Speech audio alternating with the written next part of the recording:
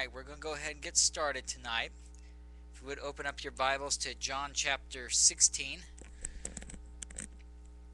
We're continuing our study going through the Bible. If you remember John chapter 12, Jesus concluded by basically the nation of Israel is in unbelief. And so he's going to concentrate, starting with John chapter 13, on just edifying the little flock. You don't see him going to Israel, apostate Israel anymore. His hour is come. It's about time for him to be crucified.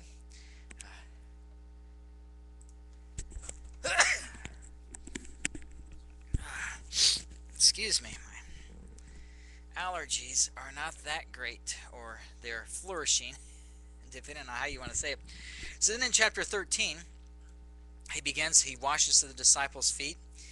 And then in verse 30, John chapter 13, verse 30, you have Judas Iscariot going out at the commandment of the Lord and to betray him. And so then he begins edifying the little flock. Satan is no longer in his presence because he went with Judas Iscariot to go betray the Lord Jesus Christ. And Jesus begins this discourse that goes all the way from John 13, verse 31, through the end of John chapter 16. And he's really preparing the disciples for the tribulation period and also for his death. So that's what we see in John chapter 16. He is mostly concentrating in John chapter 16 on that tribulation period.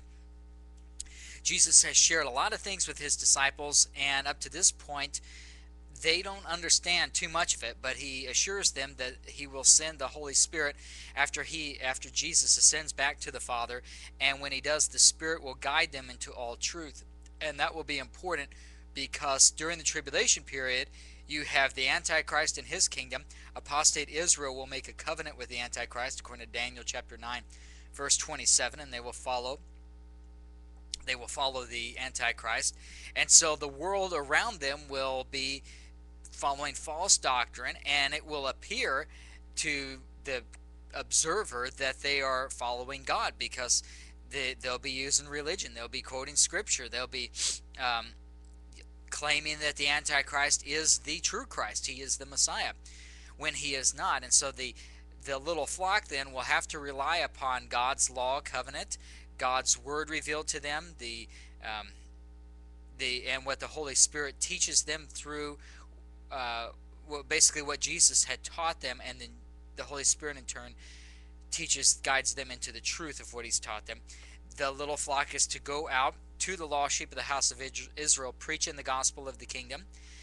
As we saw last week, the Jews, as Paul says in 1 Corinthians chapter 1, the Jews require a sign, and so they will get a sign. They'll be casting out devils, they'll be healing the sick, and Jesus gives the little flock the unconditional prayer promise that anything they ask of the Father, he will give them, and the reason is so that the lost sheep of the house of Israel may be saved. So in summary, that's what's going on in chapter 16, just these final instructions before Jesus goes to the cross. So if we pick up in verse 1 there, John 16 verse 1, these things have I spoken unto you, that ye should not be offended. We see that several times in the gospel, Jesus talking about being offended, and it's a reference to being offended in the gospel and casting it aside. If you look over in Matthew chapter 13, the parable of the sower, there Jesus is talking about several classes of people during the tribulation period, and one class is one who they believe the gospel of the kingdom, but then when tribulation comes, they are offended, meaning that they abandon the gospel and they put their trust in the Antichrist and in apostate Israel, and so then they end up not entering into the kingdom because they end up denying Christ, and they do so because of the tribulation, the persecution that they're facing during the tribulation period as a result of believing. And Jesus refers to that several times in the gospel as being offended, and you see that in Matthew chapter 13 verse 20, but he that received the seed into stony places, the same is he that heareth the word, and anon with joy receiveth it. Yet hath he no root in himself, but dureth for a while. For when tribulation or persecution ariseth because of the word, by and by he is offended. And so that's the status when we're back in John chapter 16 verse 1. That's it says, Jesus says he's spoken these things to them so that they won't be offended in him. Um, there are really two meanings to that. First off is the near fulfillment of that, where they won't be offended in his death. They are expecting, they are looking for a Messiah who would come, overthrow the Romans, set up his kingdom on earth right then at that time. Jesus will do that, but it's at his second coming that he overthrows the wicked, not his first coming. The first coming he came to die for their sins, and because the little flock, the disciples, are trusting in religion, what religion has taught them over what God's word says, they will be offended. And we see that over in let's see, if we look in Matthew 26, what ends up happening,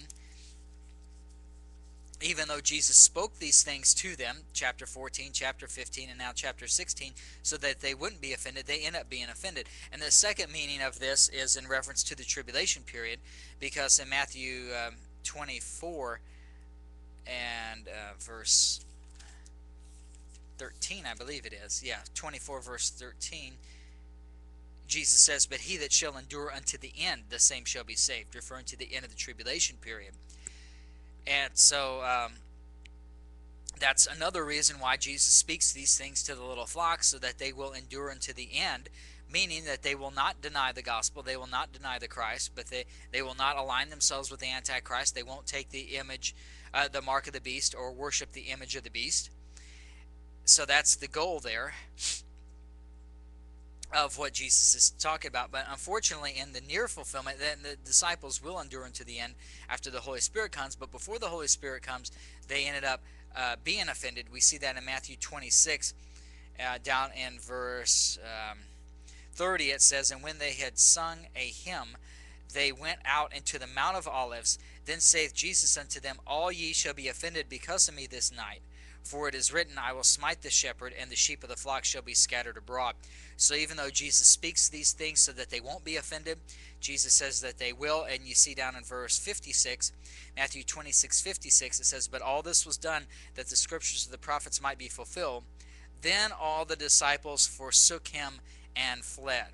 So even though Jesus speaks to them, Judas Iscariot's not with them. He speaks already for a little over 2 chapters. He speaks these things, John 16:1, that ye should not be offended. They still end up being offended in the gospel, and they flee from Jesus at his death. The good news, though, is the Spirit of truth is going to come, as verse 13 says, and he will guide them into all truth. That'll be after Jesus' ascension. That's in Acts chapter 2, when the Holy Ghost comes down, comes upon them, and then he guides them into all truth so that they are not offended during the tribulation period, and they endure unto the end to be saved. So Jesus is warning them of that tribulation period in John 16, now in verse 2. He says, "They shall put you out of the synagogues. Yea, the time cometh that whosoever killeth you will think that he doeth God's service." And that's, as I talked about, basically, since apostate Israel is going to align themselves with the Antichrist, and the Antichrist is going to have this religion that looks like the truth. Paul told the Corinthians in 2 Corinthians chapter 11 that Satan transforms himself into an angel of light, and that he has false ministers appearing to be false apostles of Christ. That's for our dispensation, but it's also going to take place in the tribulation period. Those Jewish religious leaders, they appear to be following God. They have scripture that supports what they're saying. They have a guy who they claim to be the Christ, the Messiah. They say he's fulfilling the Old Testament prophecies, so that their Messiah has finally come. And so then you have the little flock who is not going with the request of the Antichrist to take the mark or to worship the image of the beast. And so when the apostate leaders of Israel kill them, they will do so in the name of God, saying that they are doing God his service, that they're cleansing out those who are opposing the Messiah. But in fact, that's not the case. It's just the opposite, as Jesus tells them, that these are the people. You notice it is these religious people, because it doesn't say that it's going to be, the president or a governor or a senator or a police officer, but it tells you in verse 2 there, "They shall put you out of the synagogues." And so it's a religious rule and those are the ones who take them out, and then they think they are, by killing them, they are doing God a service. Now, verse 3, and these things will they do unto you, because they have not known the Father nor me. The way they know the Father and the Lord Jesus Christ is through the gospel. They believe, they repent, meaning they change their mind, getting out of their religious system, going back to God's law covenant. And so you've got that repentance there. Then they're water baptized so that they are cleansed. As Ezekiel 36 talks about, sprinkling clean water upon you, you shall be cleansed. And that's how you know the Father, or how you know the Lord Jesus Christ. They haven't done these things. So the apostate nation of Israel aligns themselves with the Antichrist, who is under the power of Satan. And so they do those things to the little flock in the name of God, but they don't really know God because they're not believing God's word. Verse 4 now, but these things have I told you, that when the time shall come, ye may remember that I told you of them. And these things I said not unto you at the beginning, because I was with you.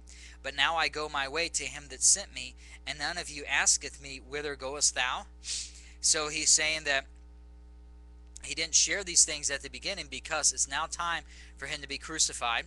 And then if the nation of Israel accepts the gospel of the kingdom, then the tribulation period would start right afterward.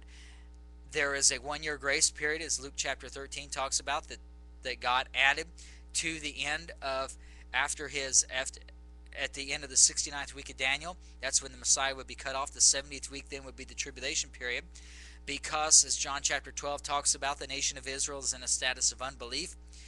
God added a 1-year grace period, which we see in Acts chapters 2 through 7.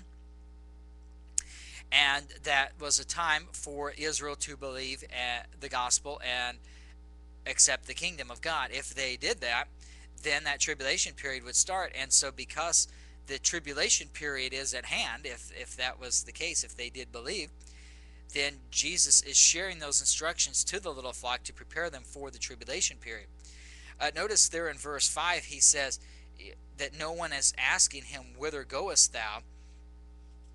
Well, if we go back in, let's see, John 13, verse 36, John 13:36, it says, Simon Peter said unto him, Lord, whither goest thou? Jesus answered him, whither I go, thou canst not follow me now. So they get, well, is this a contradiction? Why is did Jesus, obviously he's God, he didn't forget. So Jesus says there in John 16 verse 5 that none of you are asking me, whither goest thou? But yet we saw in John 13:36 that Simon Peter asked him that very question word for word, whither goest thou? And in fact, in John 14 verse 4, Jesus tells his disciples, he says, and whither I go, ye know, and the way ye know. So Peter asked him, Lord, where are you going? Jesus explains it in the first 3 verses of John chapter 14. And so then in verse 4 he says, well, you know where I'm going. But yet now he says in John 16 verse 5, no one's asking me, where do I go? Where am I going? And the reason is because the word whither it can mean it has 2 different meanings. It can mean to what place, or it can also mean to what purpose. And so Jesus asked basically where he was going, and Peter asked Jesus where he was going back in John chapter 13 verse 36, and Jesus' response was that he was going to the Father. So they know to what place he's going. But when Jesus is talking in John 16 verse 5, the question of whither goest thou, they know the place, but they don't know the purpose. And so he is really going to the Father. The purpose there, Jesus answers for them in verse 7. So they know he's going to the Father. Now he says in John 16 verse 7, you didn't ask me what purpose, whither goest thou? You didn't ask me what purpose, why I'm going to the Father. Now I'm going to tell you. And in verse 7 he says, nevertheless I tell you the truth, it is expedient for you that I go away. For if I go not away, the Comforter will not come unto you, but if I depart, I will send him unto you. And the reason, if you also read verse 13, the Comforter being a reference to the Holy Ghost, as we saw last week, if you look in verse 13, Jesus says, howbeit when he, the Spirit of truth, is come, that's the Holy Ghost, the Comforter, same guy, he will guide you into all truth. For he shall not speak of himself, but whatsoever he shall hear, that shall he speak, and he will show you things to come. So the reason it's important, in other words, Jesus goes away, and the purpose he goes away is so that he can send the Comforter, send the Holy Ghost. And you may think, well, what's the big deal about that? I mean, Jesus is God, and the Holy Ghost is God. So, okay, Jesus goes away, now the Holy Ghost is with them. Well, that's great, but God is God, so why is it important that Jesus goes away and that he sends the Holy Ghost? And it's a couple of reasons. One, and you can see it really in the names that are given to the Holy Ghost here. In verse 7, he's called the Comforter. The tribulation period is going to be the greatest time of persecution that believers will ever face in the history of mankind. And so naturally they need comfort to go through that time, or otherwise they will not endure unto the end of the tribulation period and enter into God's kingdom. So Jesus is God, that's true, but the specific aspect of comforting is the Holy Ghost ministry. And it's also interesting that that's what we have today. We have the God of all comfort because the Holy Spirit is put upon our hearts.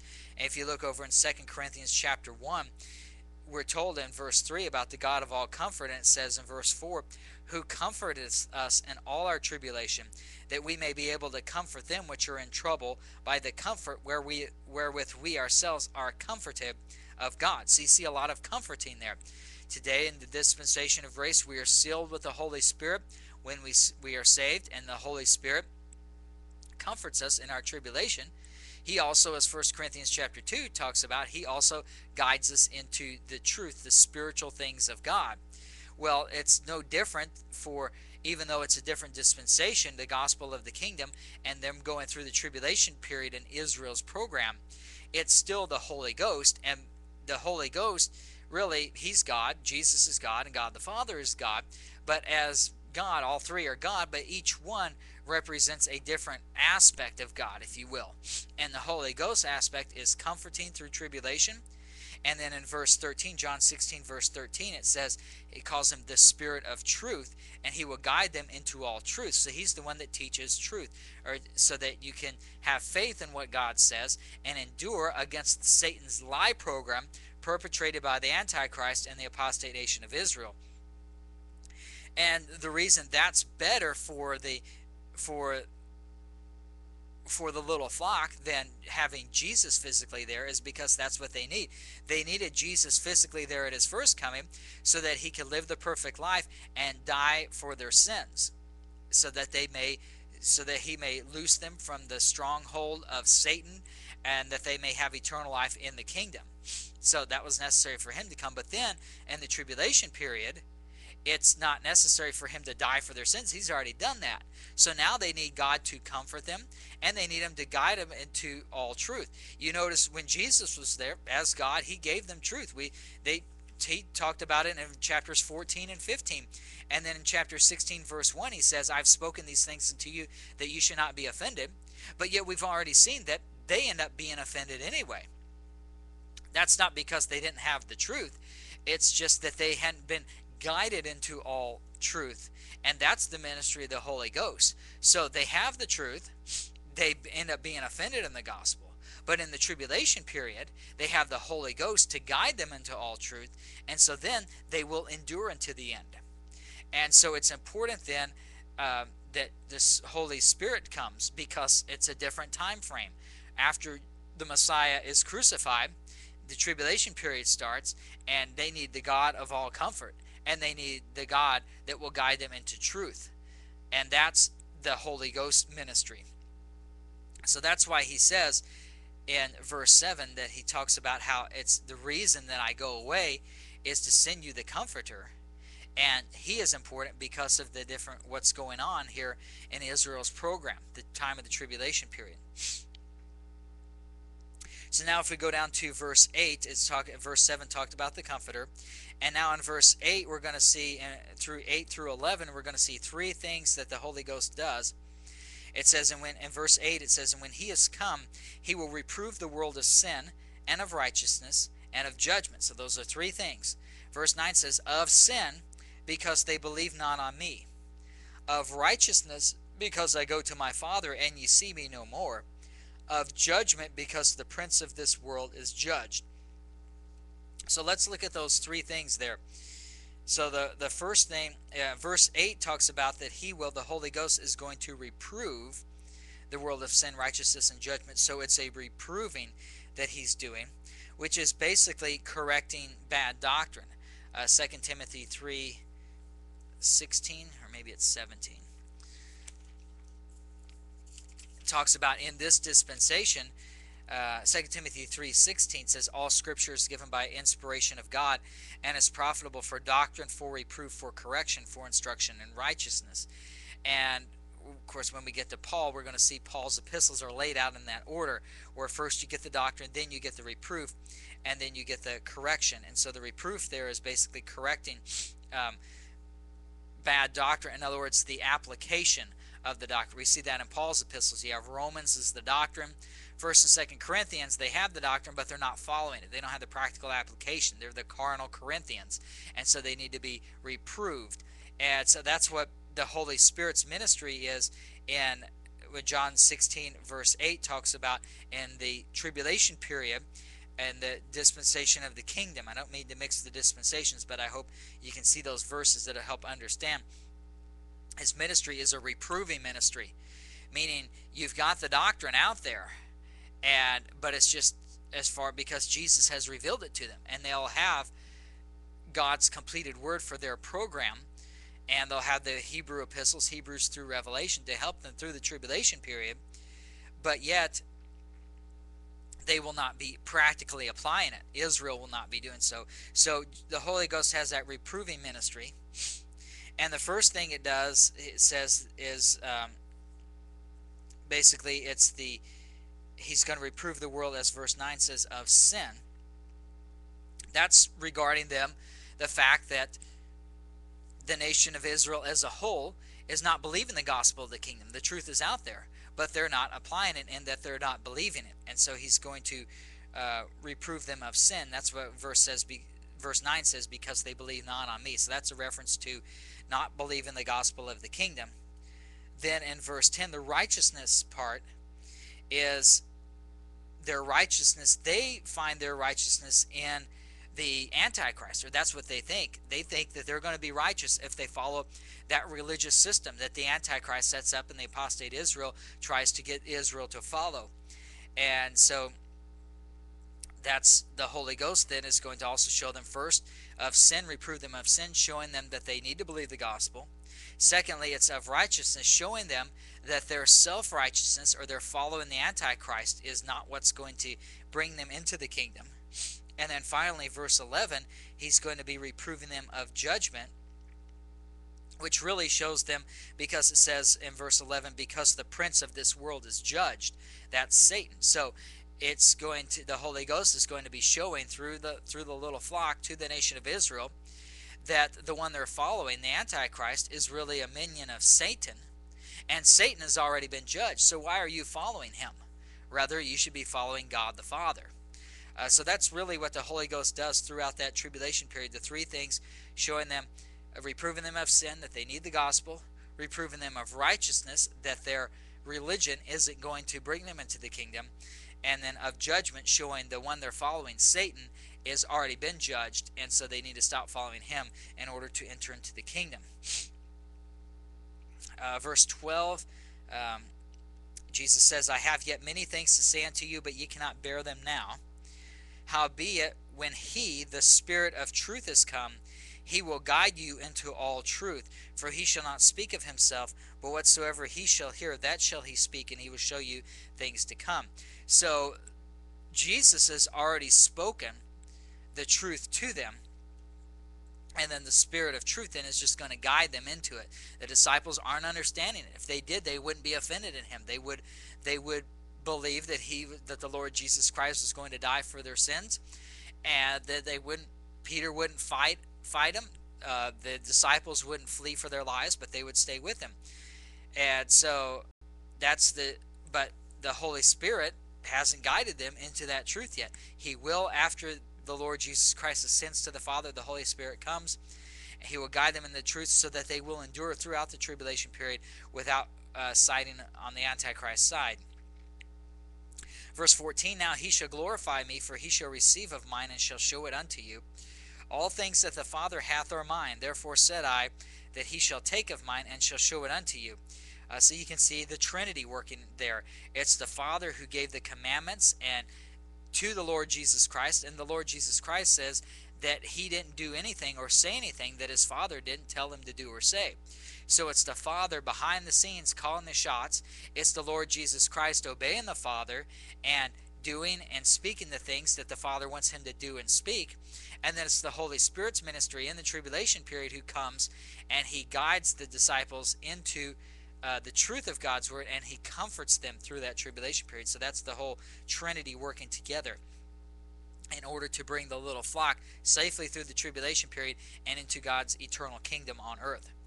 Verse 16, now a little while and ye shall not see me, and again a little while and ye shall see me, because I go to the Father.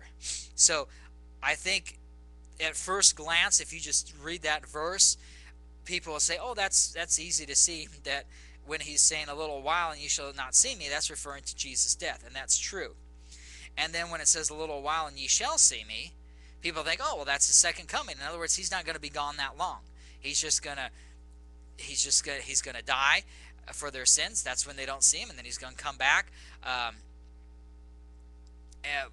But at his second coming, or maybe people think it's after his death. But really, what he's referring to there when it says a little while and ye shall see me, that's not referring to Jesus' second coming, and it's not referring to his resurrection from the dead. It's referring to the Holy Ghost coming. And the reason you know that is because of the dependent clause that's after that, where it says ye shall see me because I go to the Father. Well, going to the Father is always, in the book of John, it's always correlated to sending the Holy Ghost. That's what he said back in verse 7, where he says, it is expedient for you that I go away, for if I go not away, the Comforter will not come unto you. So in other words, the Comforter, the Holy Ghost, can only come if the Lord Jesus Christ goes to the Father. So when Jesus says in verse 16, a little while and ye shall see me because I go to the Father, it's a reference to not Jesus' second coming or not to his resurrection from the dead. It's a reference to the Holy Ghost coming. And yet they're going to see him in the ministry of the Holy Ghost, because they will see, a lot of times in the book of John, you're told, Jesus says that the ones who's going to be saved, that has eternal life, that goes into the kingdom, are the ones who believe in me, believe in Jesus. And so because of that, people get this misconception that, oh, well, that means you have to believe Jesus is the Son of God, or you have to believe in his death, burial, and resurrection. But that's for a different dispensation. That reference, believe in me, means believe in the words I have given you, namely, believe the gospel of the kingdom. And so when he says here, ye shall see me, then that they are going to see him, just like they believe in him, they believe his words, they are going to see him, and through his words that he talked to them. He showed I don't have a reference here, I should have written one down, but he showed to them the things of the Father when he spoke. And so they could see, he says, I wonder if I could find something, but he says to them, if you've seen me, you have seen the Father. Meaning, if you understand what I'm talking to you about, then you know, then in other words, you've seen the Father, you've seen him as well. And so that's the same thing here with the Holy Ghost. As the Holy Ghost comes, guides them to the truth that Jesus has spoken, then they will see Jesus. They will see the Father, meaning with their spiritual eyes. Israel as a whole has blind, they have eyes that won't see because they are not there in a status of unbelief. When the Holy Ghost comes, he will guide them into the truth. The little flock will then believe.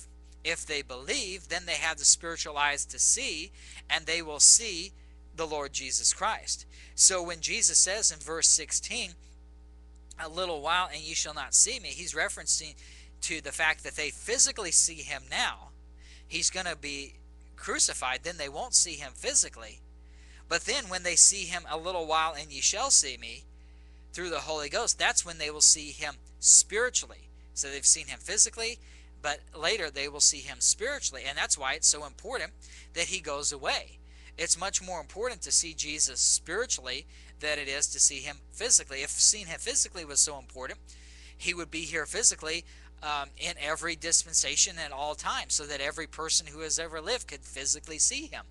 But the only people who ever physically saw him were the ones here in Matthew, Mark, Luke, and John. Well, also Paul, and there are a few exceptions. But the point is, the vast majority of the people on earth, even believers, even those who have eternal life, have never physically seen Jesus.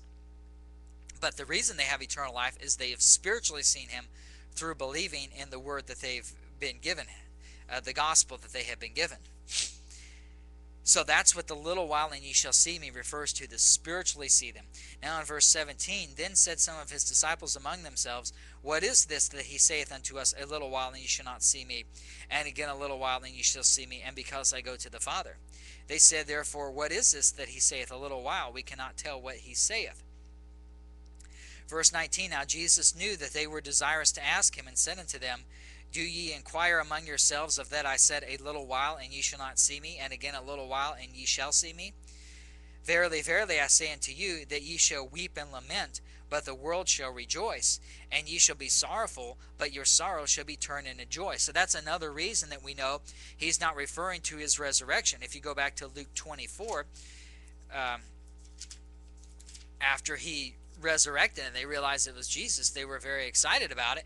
Then after he ascends, they are excited as well. It says there in Luke 24 verse 51, it says, and it came to pass while he blessed them, he was parted from them and carried up into heaven. So there's Jesus' ascension. And they worshipped him and returned to Jerusalem with great joy, and were continually in the temple praising and blessing God. Amen. So here they are rejoicing.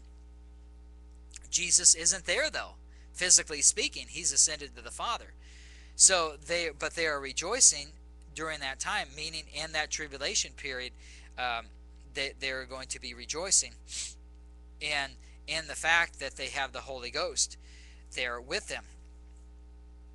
So in that tribulation period, it says that ye shall weep and lament, but the world shall rejoice, and ye shall be sorrowful, but your sorrow shall be turned into joy. A woman, when she is in travail, has sorrow because her hour is come, but as soon as she is delivered of the child, she remembereth no more the anguish for joy that a man is born into the world. So you have there that tribulation period. The woman there is a reference to the nation of Israel. When she is in travail, she has sorrow. That's sort of the birth pains. That's when they are. Remember, Jesus said to Nicodemus in John chapter 3, that unless a man be born again, he cannot see the kingdom of God. And they are born again by believing in the gospel. And then they are born, Jesus brings them to the birth. They are born again when they enter when he comes back that second time. So they are being in travail and having that sorrow then refers to that tribulation period when they weep and lament. But then the world, they're going to rejoice because it's the time of the world during that time. Satan is ruling. The prince of the world is in charge. Satan is in charge. They're prospering economically. They're prospering, with power as far as that's concerned. And so people are rejoicing, but yet the little flock, because they are not of this world, they are in Jesus, they are kept in him, then they are going to be weeping and lamenting. And so that is a reference to, in verse 21, that woman, she's in travail, has sorrow. So, in other words, Israel is pregnant or being ready to give birth to the saved Israel at the end of the tribulation period. And as soon as she is delivered of the child, she remembereth no more the anguish for joy that a man is born into the world. So once Israel is born again and they enter the kingdom, that's when, as verse 20 says, their sorrow shall be turned into joy. And so during that tribulation period, they are going to have sorrow, just going through those times where the world is against them. Israel is against them. The Antichrist is against them. But then that will be turned into joy at the end of the tribulation period when Jesus comes back. That is when Israel is born again. Verse 22, and ye now therefore have sorrow, but I will see you again, and your heart shall rejoice, and your joy no man taketh from you. And in that day ye shall ask me nothing. Verily, verily, I say unto you, whatsoever ye shall ask the Father in my name, he will give it you. So they will have sorrow, they will weep and lament, but if they have the Holy Spirit, if they are part of the little flock there, then they can have joy. Jesus said back in John chapter, where is it? 15, verse 10, if ye keep my commandments, ye shall abide in my love, even as I have kept my Father's commandments and abide in his love. These things have I spoken unto you, that my joy might remain in you, and that your joy might be full. And I mentioned at that time about where Matthew chapter 10 talks about how they're going to be persecuted, they're going to be arrested, some of them will be killed, the whole world will hate them. And so they got all these circumstances that are against them, and that's why they're going to weep and lament during that time. However, if they are keeping God's commandments, which is to preach the gospel to the lost sheep of the house of Israel and go from city to city, even though they are persecuted, they will have full joy because the Holy Ghost is with them, comforting them during that tribulation period, and they will be doing the Father's will, and so they will have joy doing the Father's will. And so you have at the same time, you have a couple things going on. They will weep and lament over the fact that over the things that are going on with, Jesus said in Matthew chapter 5, blessed are they that mourn, for they shall be comforted. And so they are going to weep and lament during the tribulation period, but at the same time, they shall have, their hearts shall rejoice. They will have joy in their hearts if they are keeping God's commands. And so they will have the Holy Ghost with them, bringing them joy, and they will have joy in that during that time. And that's why it says in verse, and that's another reason why you can see that the little while of verse 16, when he will come back to them, has to be a reference to the Holy Ghost coming, because he says there in verse 23, in that day ye shall ask me nothing. Verily, verily, I say unto you, whatsoever you shall ask the Father in my name, he will give it you. So you have this transition period where before they were asking Jesus for something. Now they will be asking the Father directly because they have the Holy Ghost within them. And the Father will give it to them as that unconditional prayer promise. So that as they're going out, they're preaching the gospel of the kingdom. Sure, they're weeping and they're sorrowful in the things that are going out in the circumstances. But inwardly in their heart, they have true joy. And during that time, the Holy Ghost, because the Jews seek a sign, the little flock will go out, they'll minister to the lost sheep of the house of Israel, and the Holy Ghost will, they will have that discernment as to know if this is somebody who is a true believer or not. You can see that over in John chapter 20 and verse 22.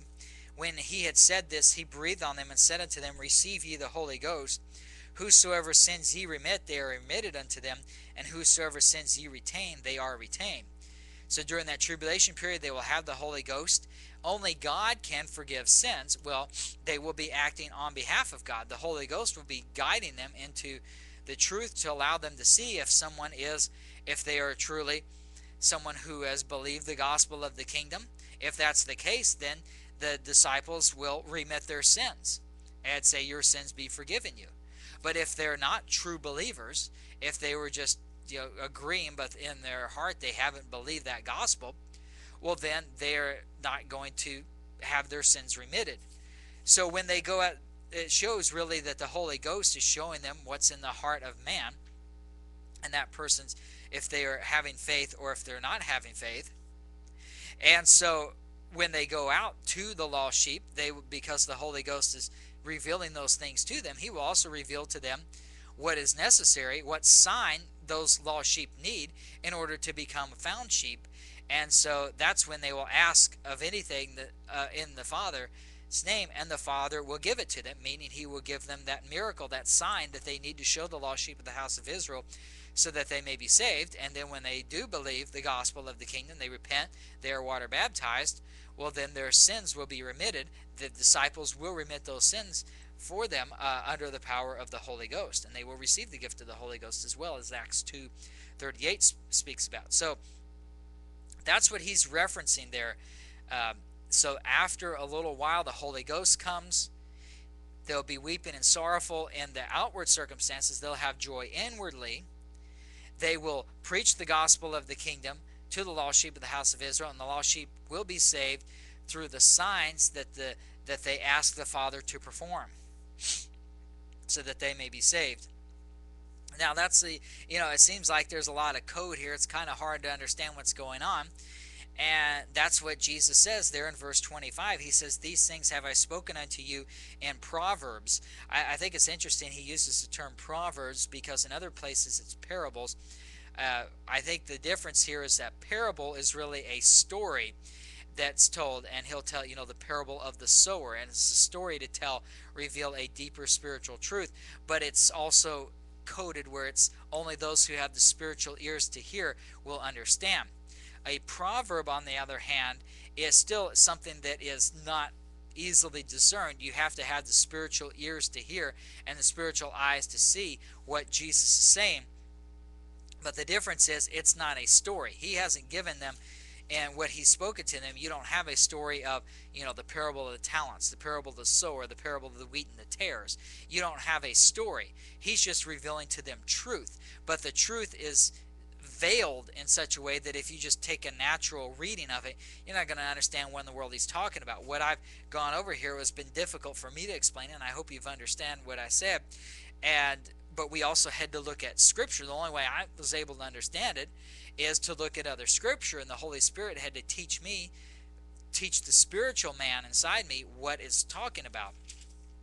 And so that's what a proverb is. Jesus is speaking spiritual truths that the natural man can't understand, but it's not in story form. So instead of being a parable, it's a proverb. And that's also a good reason why the book of Proverbs, that is a book for the little flock going through the tribulation period.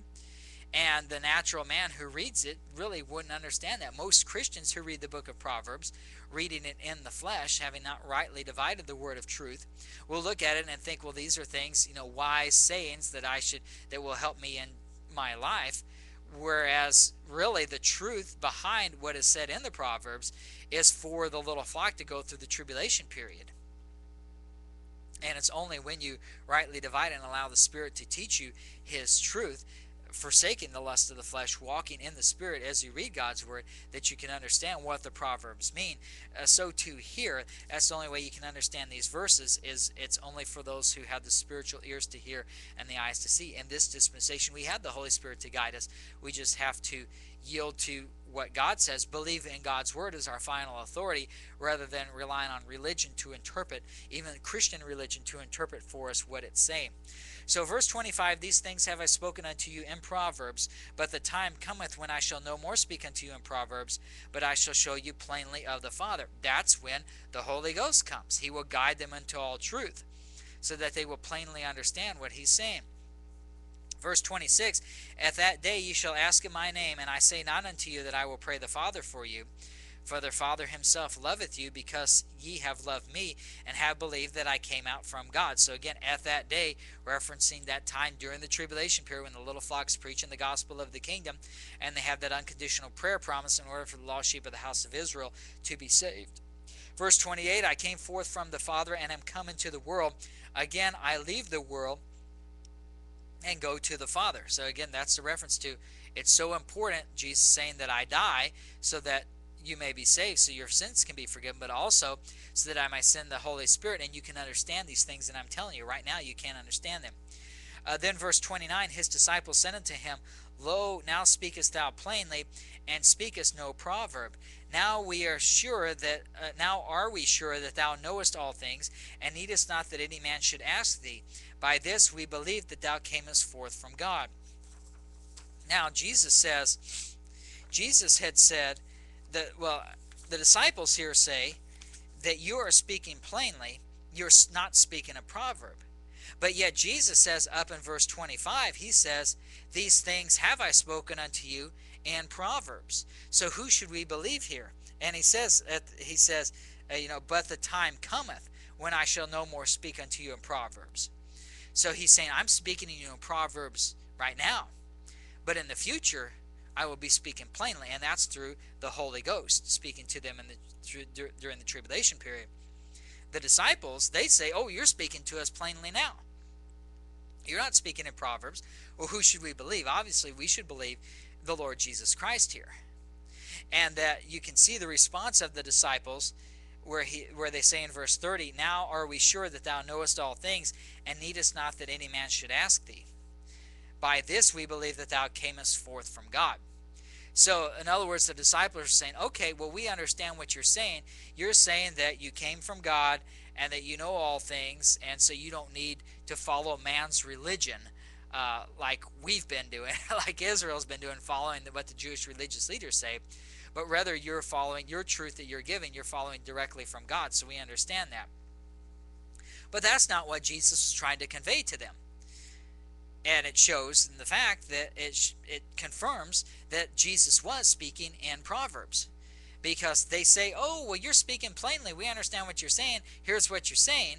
Well, that's not at all what he's saying. What he is saying there in verses 16 through 23, we just went over that, as he was saying that the Holy Spirit's going, during the tribulation period, you're going to have tough times, but the Holy Spirit is going to give you joy and comfort in your heart. And then he's going to guide you into God's truth, and he's going to do miracles through you, and you're going to remit sins of people so that the lost sheep of the house of Israel may be saved and enter God's kingdom. That's what he was teaching them. That was the explanation of the proverb. But yet what they say is completely different. It's, well, we know that you don't need to follow religion, that you know all things, you come from God. And so that's completely different from what he just said. So it confirms that Jesus was not speaking plainly unto them. He was speaking in Proverbs, and we know this because Jesus said he was speaking in Proverbs. And then we also know that the disciples do not understand the interpretation of what Jesus said because he was speaking in Proverbs. They understand something different, which what he says, what they say here in verse 30 is true, that he did come from God, that he does know all things, and that he is not following what man tells him or following religion. Those are all true statements. It's just that is not what Jesus was teaching them. If it was, then Jesus was lying, because Jesus said he was speaking in Proverbs when he was really speaking plainly. Of course, that's not the case. Jesus was speaking in Proverbs, and we went over the meaning of that, which is completely different than what the disciples got out of it in verse 30, which confirms that they really do need the Holy Spirit to come to guide them into all truth, because they can't understand this proverb that Jesus has spoken to them.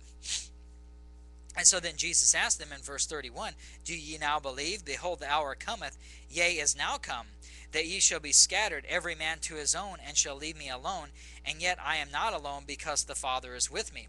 So that time when they leave him, as of course, as we read earlier in Matthew 26, verse 56, where they will flee from him when he is arrested, in fear that they will lose their lives themselves. And you also remember what Jesus said to them. He says, those who try to keep their lives shall lose it, but those who lose their lives for my sake shall find it. That was a reference, but that's during the tribulation period. That if you're willing to lose your life being killed by the Antichrist or by apostate Israel, and you do that for the gospel's sake, well, then you're going to have eternal life in the kingdom. But if you deny me and you try to keep your life, so you take the mark of the beast or you worship the image of the beast, well, then you will lose your life and you will not enter into God's kingdom. But yet, and so that's what the disciples and what the little flock will do during the tribulation period. They will not forsake the Lord Jesus Christ. They will not take the mark of the beast. They will not worship the image of the beast. They will not align themselves with the Antichrist. But here, the disciples do forsake Jesus. They do flee. They do align themselves with the religious leaders. That shows how important it is that the Holy Ghost comes. Even though they got Jesus there, even though he's God, they're not guided into all truth. They're not understanding it. They're not following God. That shows how they need the Holy Ghost. And so when Jesus is arrested, they are going to flee. They are going to scatter. That's a fulfillment of prophecy. And we read that passage earlier, Matthew 26, verse 56. Verse 33, now, these things I have spoken unto you, that in me ye might have peace. So again, because the Holy Ghost is with them during the tribulation period, and they understand these things, even though all circumstances around them are against them, they will have peace. In the world ye shall have tribulation, but be of good cheer. I have overcome the world. That scripture is quoted a lot by Christians today to try to apply today. And certainly there is, as we read in 2 Corinthians chapter 1 earlier, that there is tribulation in the gospel of the kingdom, in the gospel of grace, in this current dispensation, the dispensation of the grace of God, the body of Christ. We do suffer tribulation. We say, Romans 8 talks about the sufferings of this present time, and referring to also physical and also spiritually speaking. And we should be of good cheer because we know that we have eternal life, that we are sealed with the Holy Spirit, that we have already received the atonement, that we know that the Lord Jesus Christ is going to rapture us up, and we're already seated in heavenly places with Christ. So it is true that today we will have tribulation, and that we should be of good cheer because our Lord has overcome the world. But this is a different aspect here, in that he's talking about the tribulation period, the 7-year tribulation period that the little flock will go through. But yet during that time of the worst persecution that believers will ever face, they can still have peace because of the Holy Ghost is with them, and they will trust. If they trust in God's word, they believe what God has told them, they will have peace despite of what is the circumstances going on around them. So basically that's the end of what Jesus talks to his disciples there. And we've gone over the chapters. He's revealed his plan about how he's going to ascend to the Father.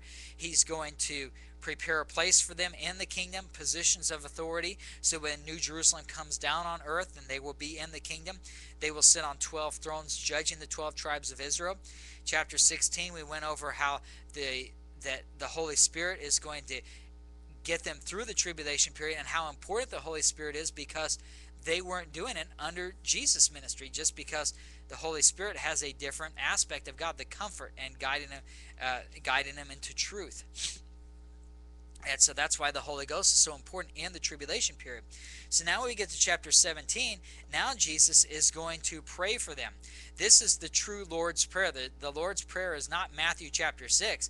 That's what he taught the little flock to pray during the tribulation period. But chapter 17 of the book of John is where Jesus, as God, prays for the little flock going through the tribulation period. And you can see the contrast between the different aspects that are shown of Jesus, the different Gospels. Matthew shows Jesus as king. Mark shows him as servant. Luke shows him as the perfect man. John shows him as God. And you can see the contrast between man and God just looking at the different prayers. Because if you go over to Luke chapter 22, the prayer that Luke shows is of him in the garden.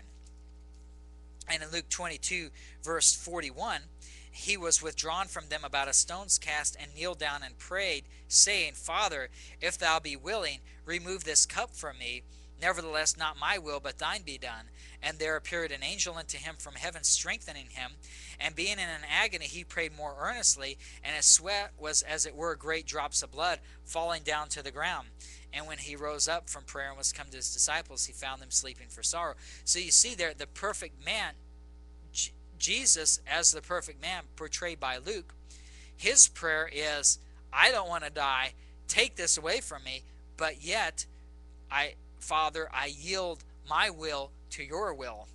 And you can see as a man, he is sweating in agony, great drops of blood, not wanting to go to the cross, but yet finally yielding his will to the Father and going to the cross. That's what the perfect man does. That's the prayer of the perfect man.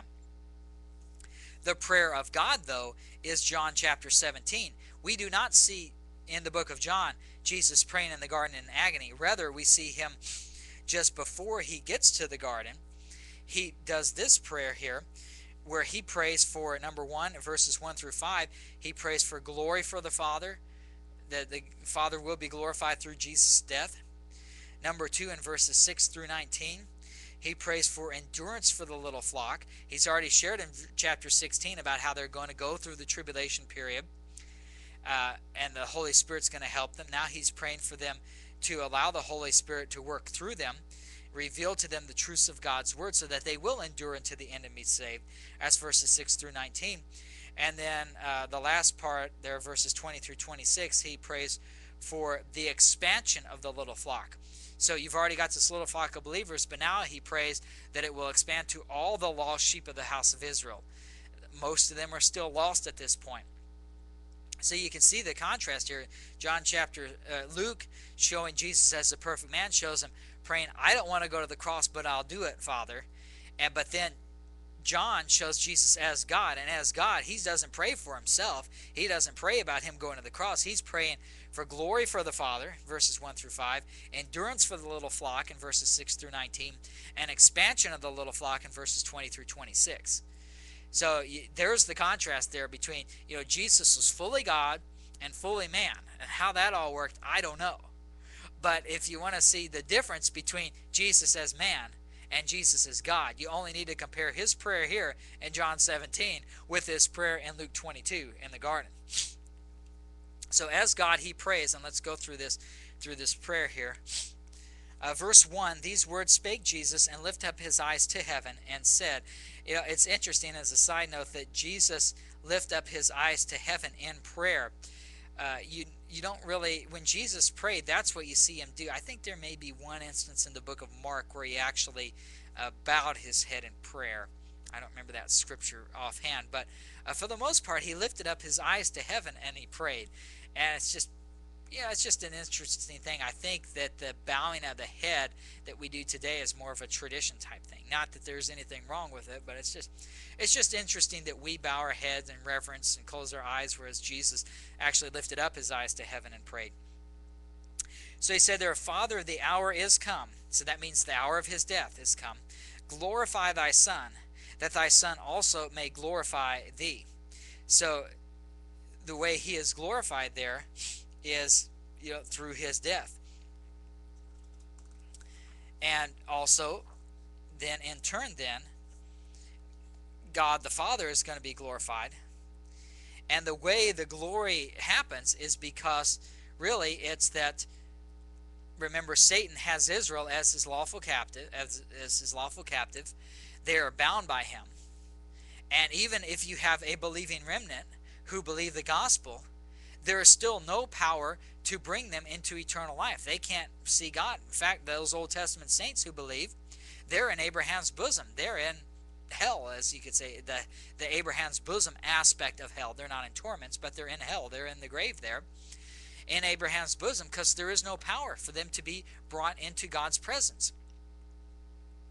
And so the way God gets glory through the death of the Lord Jesus Christ is that power overcome death and hell, and to be able to take those who believe the gospel in all dispensations to bring them into eternal life with God.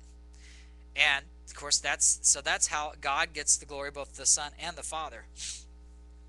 And we see that in verse 2. It says, as thou hast given him power over all flesh. So he gives him power through resurrecting from the dead, the power over the death, so that he now can resurrect into life.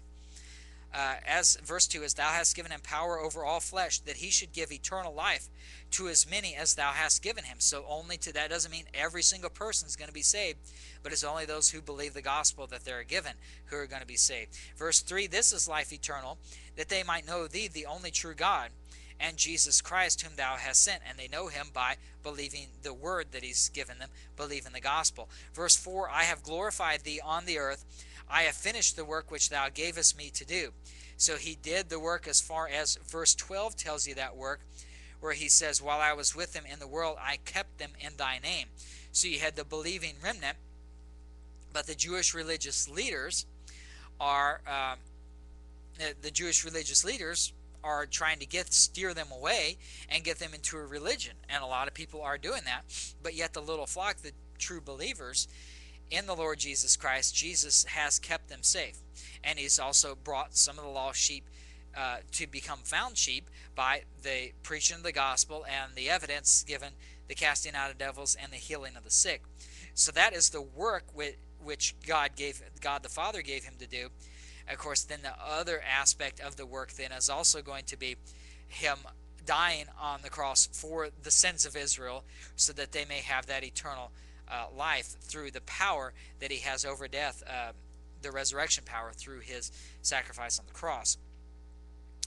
So he's finished the work which he gave him to do. Verse 5, and now, O Father, glorify thou me with thine own self, with the glory which I had with thee before the world was.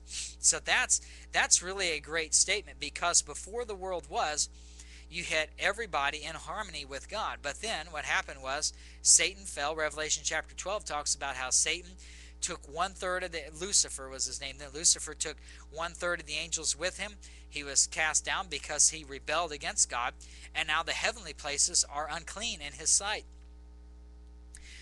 Then Satan gets Adam and Eve to sin, and through Adam's sin, you have the curse of sin. Now you have the fall of the earth, so now the earth is cursed. So the earth is unclean, and the heavens are unclean. But before the world began, the heavens were clean. And so Jesus says there in verse 5, where he says, O Father, glorify thou me with thine own self, with the glory which I had with thee before the world was. What Jesus is saying is he recognizes as God, he recognizes that as Jesus the man dies for the sins of Israel, and eventually for, as we'll find out in Paul's epistles, it's also for the sins of the entire world. That brings God glory in that it cleans up those heavenly places and the earth as well, so that all the universe will be eventually, it won't be until after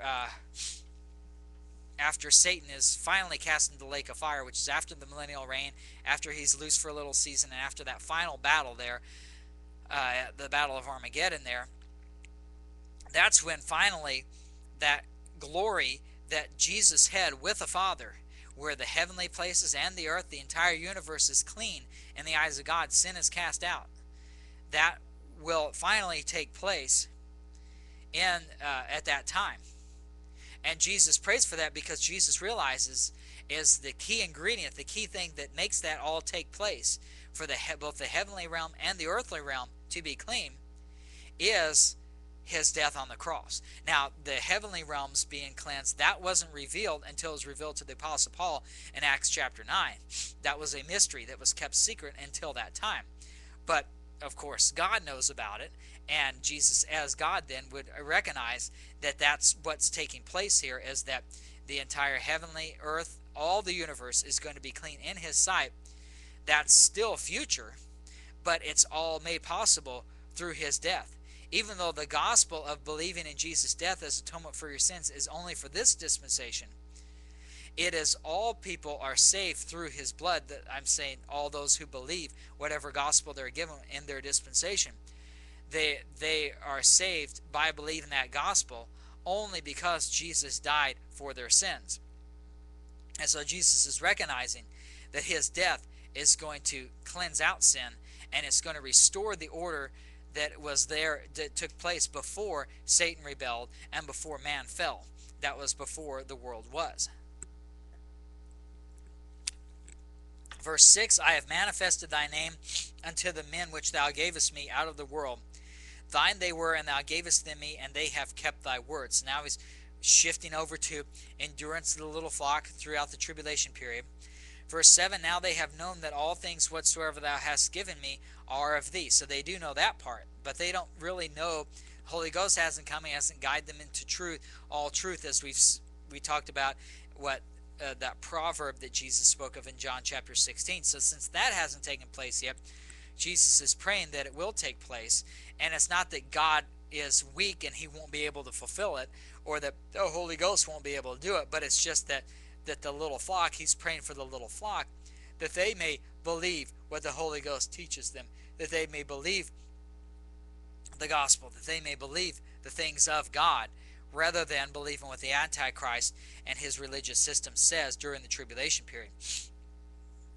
So, verse 7, now they have known that all things whatsoever thou hast given me are of thee, for I have given unto them the words which thou gavest me, and they have received them, and have known surely that I came out from thee, and they have believed that thou didst send me. So they do have what he spoke to them plainly, what they said in John 16, verse 30, that they recognize that he knows all things, he needs not that any man should ask thee, and they believe that he came forth from God. So those are the things that Jesus repeats here in John 17, verse 8, because they do know those things, but there's still a lot that they still need to know. And so that's why he's praying for them. Verse 9, I pray for them. I pray not for the world, but for them which thou hast given me, for they are thine. Now, he does want the lost sheep of Israel to be found. He does want all the world to be saved. And so it's not that he's not praying for the world. Rather, he is not praying for the world system. He is praying for the little flock. If we look over in the next chapter over, and John 18, verse 36, it says, Jesus answered, my kingdom is not of this world. If my kingdom were of this world, then would my servants fight, that I should not be delivered to the Jews. But now is my kingdom not from hence. And if you also go over to Revelation chapter, we're going to cover John 18 later. We'll get to that later. But the point is that Jesus is saying his kingdom is not of this world. So when he says over in John 17, verse 9, that he prays not for the world, he's not praying for the world system, because his kingdom isn't of this world. Rather, he's praying for God's kingdom, and God's kingdom is comprised of saved Israel, which is the little flock at this time. So he prays for them. Verse 10, John 17, verse 10, all mine are thine, and thine are mine, and I am glorified in them. And now I am no more in the world, but these are in the world, and I come to thee, Holy Father. Keep through thine own name those whom thou hast given me, that they may be one as we are. So the prayer there in verse 11, Jesus is not going to be in the world anymore, because his time has come to die. Then he will ascend to the Father 40 days after his resurrection. But yet the little flock is going to have to go through that entire tribulation period. They're going to have to endure unto the end to be saved. So that's why they need prayer. They're going to continue to be persecuted and tried by the religious system. And he prays for the Holy Father. He says, keep them through thine own name, that they may be one as we are. And we'll get to the oneness a little later. He goes into more detail a little later in the prayer. So verse 12 then, he says, while I was with them in the world, I kept them in thy name. That was the work that the Father gave him to do. Those that thou gavest me I have kept, and none of them is lost but the son of perdition, that the scripture might be fulfilled. Jesus said earlier in the book of John that he says that no man can take them out of my hand. He also says that no man can take them out of my Father's hand, which shows that the Father and the Lord Jesus Christ are one, as he stated there. But it shows that he has kept them. The lost sheep of the house of Israel, the little flock have believed in him. And even though the apostate Israel is persecuting the little flock, Jesus still kept them safe by giving them God's truth. And except for, he mentions Judas Iscariot, because he was not God's anyway. He ends up being offended in the gospel of the kingdom, and he's not going to be part of God's kingdom because he betrays the Lord Jesus Christ. Verse 13, now come I to thee. So Jesus is going back to the Father.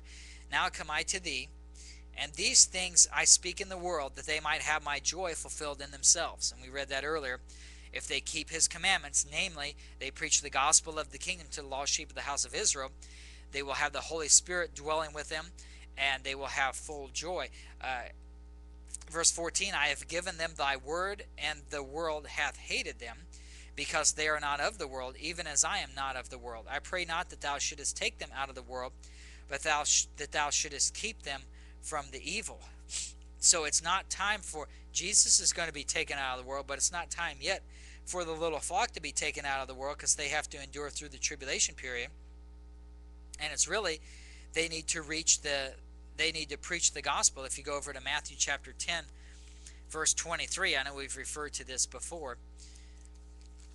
In Matthew 10, verse 6, he tells them to go to the lost sheep of the house of Israel. And as ye go, preach, saying, the kingdom of heaven is at hand. So they are to go from city to city in Israel, preaching the gospel of the kingdom. And Matthew 10, verse 23, so they're going to, and the reason is so that the lost sheep of the house of Israel may be found. And in Matthew 10, verse 23, it says, but when they persecute you in this city, flee ye into another. For verily I say unto you, ye shall not have gone over the cities of Israel till the Son of Man be come. Well, he comes. That's his second coming. That's at the end of the tribulation period. So the reason that God doesn't take them out of the world, I mean, they should have eternal life. They believe the gospel, and they're going to have eternal life in the kingdom. But yet they endure through the world in the world throughout the tribulation period, because there are still lost sheep. There are still sheep to be found, to be saved, to enter into the kingdom. And those lost sheep, incidentally, cannot be found, or will not be found, I should say, until they have to make a choice in the tribulation period. And that's why you have where they have to choose, where either they're going to choose to align themselves with the Antichrist and live. They're either going to choose for their flesh to live, or they're going to choose for their soul to live. If they choose to take the mark of the beast or worship the image, then they're choosing for their flesh to live, and then their soul will be cast in the lake of fire. Of course, their flesh is going to be burned up as well, but their soul cast in the lake of fire. But then, if they choose to believe the gospel over what the Antichrist says, well, then they will have eternal life, be in God's kingdom. So the tribulation period forces all of Israel to make a choice. They either align themselves with the Antichrist and Satan, or they align themselves with God by believing the gospel and enduring until the end of the tribulation period. So it forces them to make that choice. And the little flock, those who have already made the choice to believe the gospel, they have to still go through the entire tribulation period so that they may reach the lost sheep of the house of Israel. So that's why in John 17, verse 15, Jesus says, I pray not that thou shouldest take them out of the world. Even though he loves them, he doesn't want them to be in the world. He loves the lost sheep, and they need to enter the kingdom as well. But then he prays for them that thou shouldest keep them from the evil. So in other words, he prays for them to stay in the world so that they may reach the lost sheep of the house of Israel. But that he also prays, for them so that they will endure unto the end, so that they won't become apostate. They won't be offended in the gospel, so that they won't align themselves with the Antichrist. Verse 16, they are not of the world, even as I am not of the world.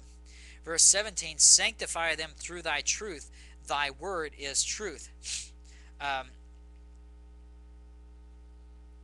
Basically, sanctification here is reference to being set apart or being holy. And the way that the little flock of Israel is set apart or sanctified from the apostate nation of Israel as a whole is through the truth. They believe the words that God has told them. The Holy Ghost will teach them those words, guide them into all truth, as we saw in John 16, verse 13. And so then they will be set apart from Israel. Apostate Israel aligns themselves with the Antichrist. They're on one side. Little flock, saved Israel, believes God's word. They're on the other side. And the way they do that is the truth. The battle is always between God's truth and Satan's lie program. Those are the two extremes there. And if they believe God's truth, they will be sanctified, they will be set apart. So it doesn't matter what the Antichrist and the apostate Israel says to them, they will recognize it's a lie. And the way they recognize it's a lie is because they know the truth. And they know the truth because they have heard God's word, and the Holy Ghost has guided them into that truth. And so Jesus is praying for them that if they're going to be in the world and there's evil all around them, they need to be set apart from the world, even though they're in the world, and they're set apart through the truth of God's word. And so he prays for the Father to sanctify them through thy truth, and that's done through the Father through Jesus sending the Holy Ghost and guiding them into the truth. Verse 18, as thou hast sent me into the world, even so have I also sent them into the world. Now, the way the Father sent Jesus into the world was, if you remember, he gave him a position of authority in his kingdom. Jesus came, he's going to die on the cross, but then through his death, Israel may be saved, they may enter into the kingdom. As 1 Corinthians chapter 15 talks about, he's going to, Psalm 110 verse 1 says, Jesus says, or the Father says unto Jesus, sit thou at my right hand until I make thine enemies thy footstool. And then when that time comes, then he comes back, his second coming, he destroys the wicked, and then he has the kingdom. And 1 Corinthians chapter 15 talks about God the Father giving him the king. In fact, let's look at that so you can better understand what's going on here. 1 Corinthians chapter 15. Verse 23, but every man in his own order, Christ the firstfruits, afterward they that are Christ at his coming. Then cometh the end, when he shall have delivered up the kingdom to God, even the Father. So that's when he comes back, his second coming, he judges the world. It says, when he shall have put down all rule and all authority and power, for he must reign till he hath put all enemies under his feet. The last enemy that shall be destroyed is death, for he hath put all things under his feet. But when he saith all things are put under him, it is manifest that he is accepted, which did put all things under him. And when all things shall be subdued unto him, then shall the Son also himself be subject unto him that put all things under him, that God may be all in all. So God the Father sends the Lord Jesus Christ to die for the sins of Israel. Then when he comes back the second time, he's going to judge them. As a result, God the Father gives God the Son a position of authority in that he's going to be over the entire kingdom on the earth, with the exception of God the Father still being over God the Son. But God the Son is going to be over everybody else. So that's the position of it. That's how God sent him. And so that's why, going back now to John 17 verse 18, he says, as thou hast sent me into the world, even so have I also sent them into the world. So that's a reference to, basically the responsibility of bringing the kingdom in, God's kingdom in, and as a result, with that responsibility comes the right to have a position of authority in the kingdom. If you look over in Luke chapter 22 and verse 29, Luke 22 verse 29 confirms what I'm saying. He says, and I appoint unto you a kingdom, as my Father hath appointed unto me, that ye may eat and drink at my table in my kingdom, and sit on thrones, judging the 12 tribes of Israel.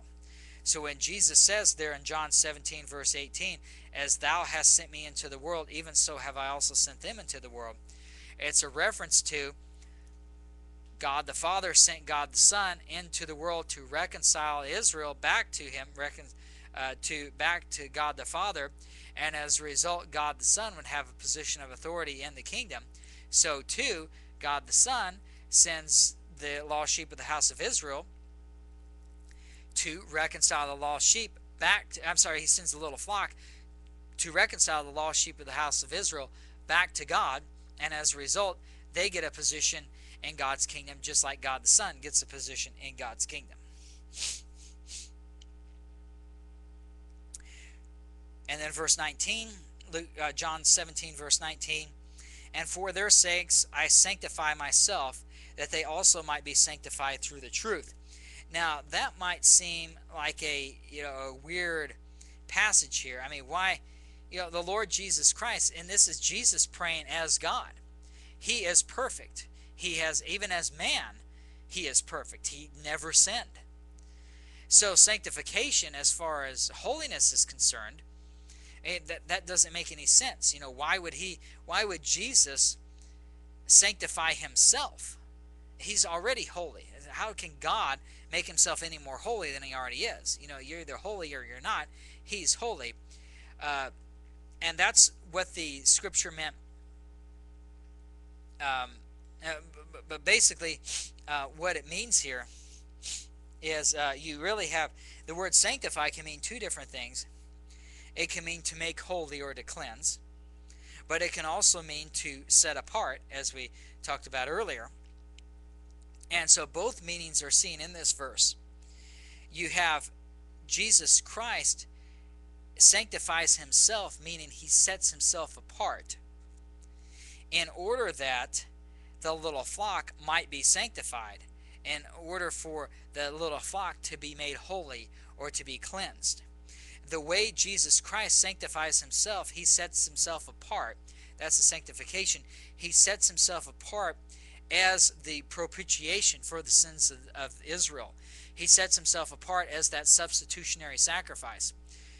Galatians chapter 3, I believe it's verse 13 or somewhere in there. In fact, let's turn over there real quick so you'll know where it is, and also so that I don't misquote it. Galatians 3, verse 13. Christ hath redeemed us from the curse of the law, being made a curse for us. For it is written, Cursed is everyone that hangeth on a tree. So he was made a curse. So in other words, what that verse is saying is that the law says the law is holy and it's just and it's good, and it sets up this perfect standard. Anybody who meets that perfect standard receives eternal life, receives righteousness. The Lord Jesus Christ is the only one who ever met that perfect standard. Everybody else did not meet it, so everybody else is under the curse of the law, not receiving eternal life. Jesus Christ then sets himself apart as the curse. He has made a curse for us so that we may receive life. And so that's how he sets himself apart. So that's why John 17 verse 19, when he says, For their sakes I sanctify myself. In other words, he's already holy, but he sets himself apart. And he does it for their sakes. In other words, he sets himself apart as the curse for sin. He makes himself sin. He has made sin so that he can be that substitutionary death for sin, so that those who have sinned, which is everybody else who's ever lived, if they believe the gospel they're given by God, then they have Jesus' substitutionary death as atonement for their sins, and they have eternal life. So he sanctifies himself, he sets himself apart as that substitutionary death for their sakes, in other words, so that they may have life, and also so that they may be holy through the truth, that they also might be sanctified through the truth. So they receive eternal life through substitutionary death, but they also receive the Holy Ghost, who is going to guide them into all truth, as verse 17 says. So really it's an explanation of verse 17 where it says, Sanctify them through thy truth, thy word is truth. And the way it happens is Jesus has to set himself apart as a substitutionary death for sin. They believe the gospel, repent and be baptized for the remission of sins. So then they receive the Holy Ghost, as Acts 2:38 says, repent and be baptized for the remission of sins, and ye shall receive the gift of the Holy Ghost. The Holy Ghost then sanctifies them, makes them holy, setting them apart from apostate Israel, as we talked about in verse 17, and he does so through the truth, through God's word. So there are two sanctifications there and two different meanings of the word sanctify. So Jesus does not make himself holy. He already is holy. Rather, he's sanctified in the sense of setting him apart, setting himself apart as that substitutionary death for sin. Now in verses 20 through 26, so he's already prayed for the endurance of the little flock through the tribulation period, so that they will endure unto the end, which is only possible if they have the Holy Ghost guiding them into all truth, because if they don't believe that truth, they're going to believe the lie program perpetrated by the Antichrist and by apostate Israel and by most of the world. So Jesus prays that they may allow the Holy Spirit to sanctify them through the truth of God's word, so that they may endure unto the end of the tribulation period. They are also supposed to preach the gospel to the lost sheep of the house of Israel, so that they may also enter into God's kingdom. And so now Jesus prays this last prayer here in verses 20 through 26, the last portion of the prayer here. He prays for them for the lost sheep, that they may be saved, that they may believe that gospel and enter the kingdom. So verse 20, John 17 verse 20, neither pray I for these alone, but for them also which shall believe on me through their words. That's that lost sheep of the house of Israel. Verse 21, that they all may be one, as thou, Father, art in me, and I in thee, that they also may be one in us, that the world may believe that thou hast sent me. So the way they are one, they're not just one in themselves as far as being unified among themselves. I mean, they're, well, let's keep reading, then I'll get to that. Verse 22, and the glory which thou gavest me I have given them, that they may be one, even as we are one. I and them, and thou and me, that they may be made perfect in one, and that the world may know that thou hast sent me, and hast loved them as thou hast loved me. So you have the unity, verse 21 talks about that, where the little flock is united. But it's not enough just for them to be united. In other words, having the same message, living the same lifestyle, living a godly life in this case. But it's not, being united, you'll see that in the world there are tons of examples of people being united in a cause. And in fact, that's what 9/11 was all about, the terrorist attacks. The terrorists who attacked the United States were united in a cause. That doesn't mean they were united in a good way. They were united in a bad way, but they were united. So unity in itself is not necessarily good, but rather their unity, they have to be united in God. And that's what verse 23 talks about. So in verse 21, the prayer is that they may be one, they may be unified. And the reason is so that the world may believe that thou hast sent me. So if you've got some members of the little flock who don't obey the law, and they don't preach the gospel of the kingdom, and they believe religion, they believe what apostate Israel has taught, rather than believing the truth of God's word, well, then the world is going to get conflicting messages given to them, and they are less likely to believe. And so then the lost sheep of the house of Israel aren't found. So God is praying for unity, but not just unity in itself, because as we saw, unity is a bad thing. Sometimes it's a bad thing in Genesis 11 at the Tower of Babel. The whole world unites in building a tower, and they unite in their rebellion against God. But the unity must not just be within themselves, but they also must be united in God. And that's what verse 23 talks about, where he says, I and them, so that's God in them, and thou and me, that's the Father in them, that they may be made perfect in one, and that the world may know that thou hast sent me. So you have, again, the whole Trinity working. You have I and then the Father, the Jesus Christ in the little flock, the Father in Jesus Christ, and the Holy Ghost ministering in the little flock, guiding them into all truth. And that's how the world may know that thou hast sent me and hast loved them as thou hast loved me. So when the little flock goes out and preaches the gospel of the kingdom, if they are yielding to what the Holy Ghost teaches them, the truth of God's word, and they believe that over the religion of the lie program, of the religion of the Antichrist, the Babylonian religious system that we see in the book of Revelation, if they are all abandoning that, and they are trusting solely in God's word, they are sanctified through the truth of God's word, through the Holy Ghost working through them, then they are united in God, and God is in them, such that when they go out and preach that gospel of the kingdom, the world will see that, yes, this is true. They have the evidence, the signs of the kingdom, and they're also obeying God's word. And so those who have the lost sheep, those who are seeking for God, seeking to be found by God, will be found by him through that ministry, that the gospel of the kingdom that the little flock gives them, and through the life that they are living, obeying God, such that they may be saved, so that the lost sheep of the house of Israel may be saved. So the unity there, it's important that they are united, but united in God, and united in obeying what the Holy Ghost guides them into the truth, and obeying the commands of the Father and what Jesus has taught them as the commands of the Father to go out and preach that gospel during the tribulation period. So that's the unity portion there. Now in verse 24, he says, Father, I will that they also, whom thou hast given me, be with me where I am, that they may behold my glory which thou hast given me, for thou lovest me before the foundation of the world. So he said in verse 5 that through the cross, the glory was going to be reestablished back as it was before the foundation of the world, before Satan rebelled and before man fell. And now he's praying, now he's saying that, he wants Israel to be with them, to see that glory and to be part of that glory program.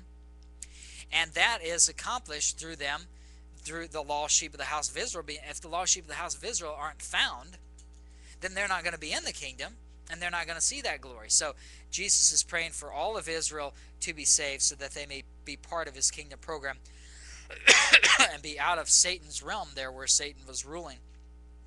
He'll be ruling no more. Verse 25, O righteous Father, the world hath not known me, but I have known thee, and these have known that thou hast sent me.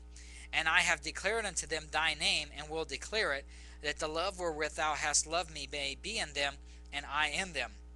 Well, he says there in verse 26 that he has declared unto them thy name. Well, what is his name? His name is what we've seen in verse 11. He calls him Holy Father, and in verse 25 he calls him Righteous Father. So the aspect of God the Father that the Lord Jesus Christ revealed to the little flock is that he is holy and that he is righteous.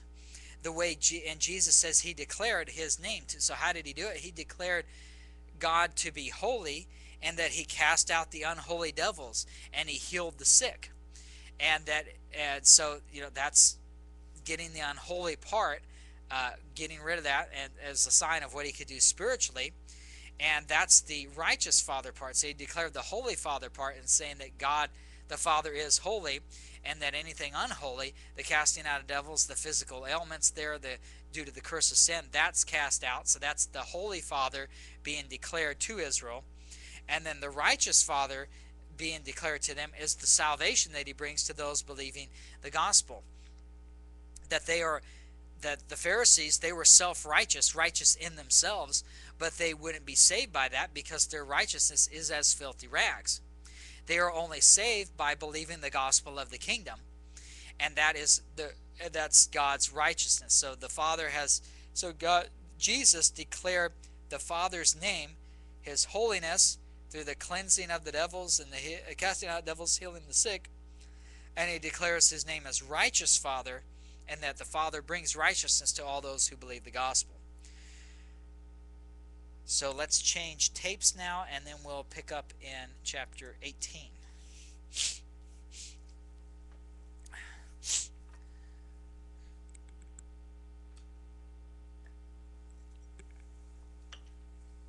That gives me time to blow my nose after all these allergies I've had.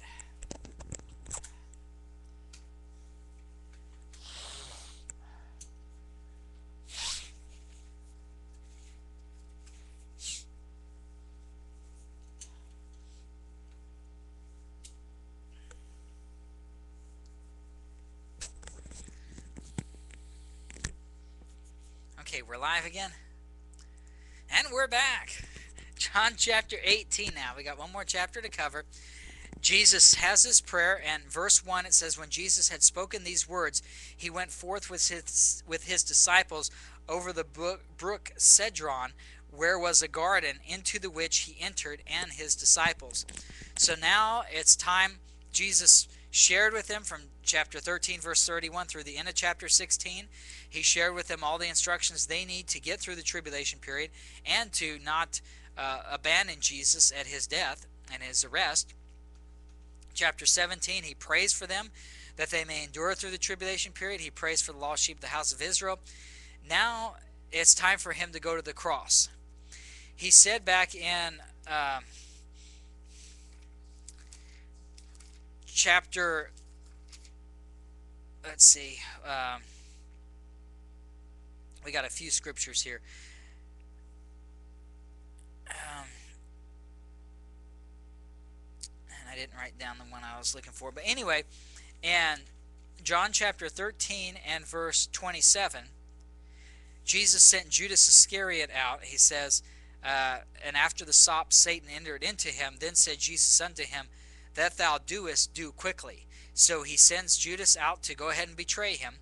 Remember, Jesus is God in the book of John, and so you see him in total control even as he is being arrested and crucified. Jesus said in John chapter 10 that no man taketh his life from him, but he lays it down willingly. And so he commands Judas to go ahead and betray him. He says at the end of John 14 verse 31, he says the last 5 words there, he says, "Arise, let us go hence," because he realizes it's time for him to be betrayed. He knows that Judas is going to be going to the garden. Let's see if I look over in Luke 22. Hopefully I can find that passage. Yeah, Luke 22, verse 39. It says, referring to Jesus there, it says, "And he came out and went, and as he was wont, to the Mount of Olives, and his disciples also followed him." That term, "as he was wont," means that's what he normally did. And in fact, when we go over to John 18, you'll see there, I think it tells you,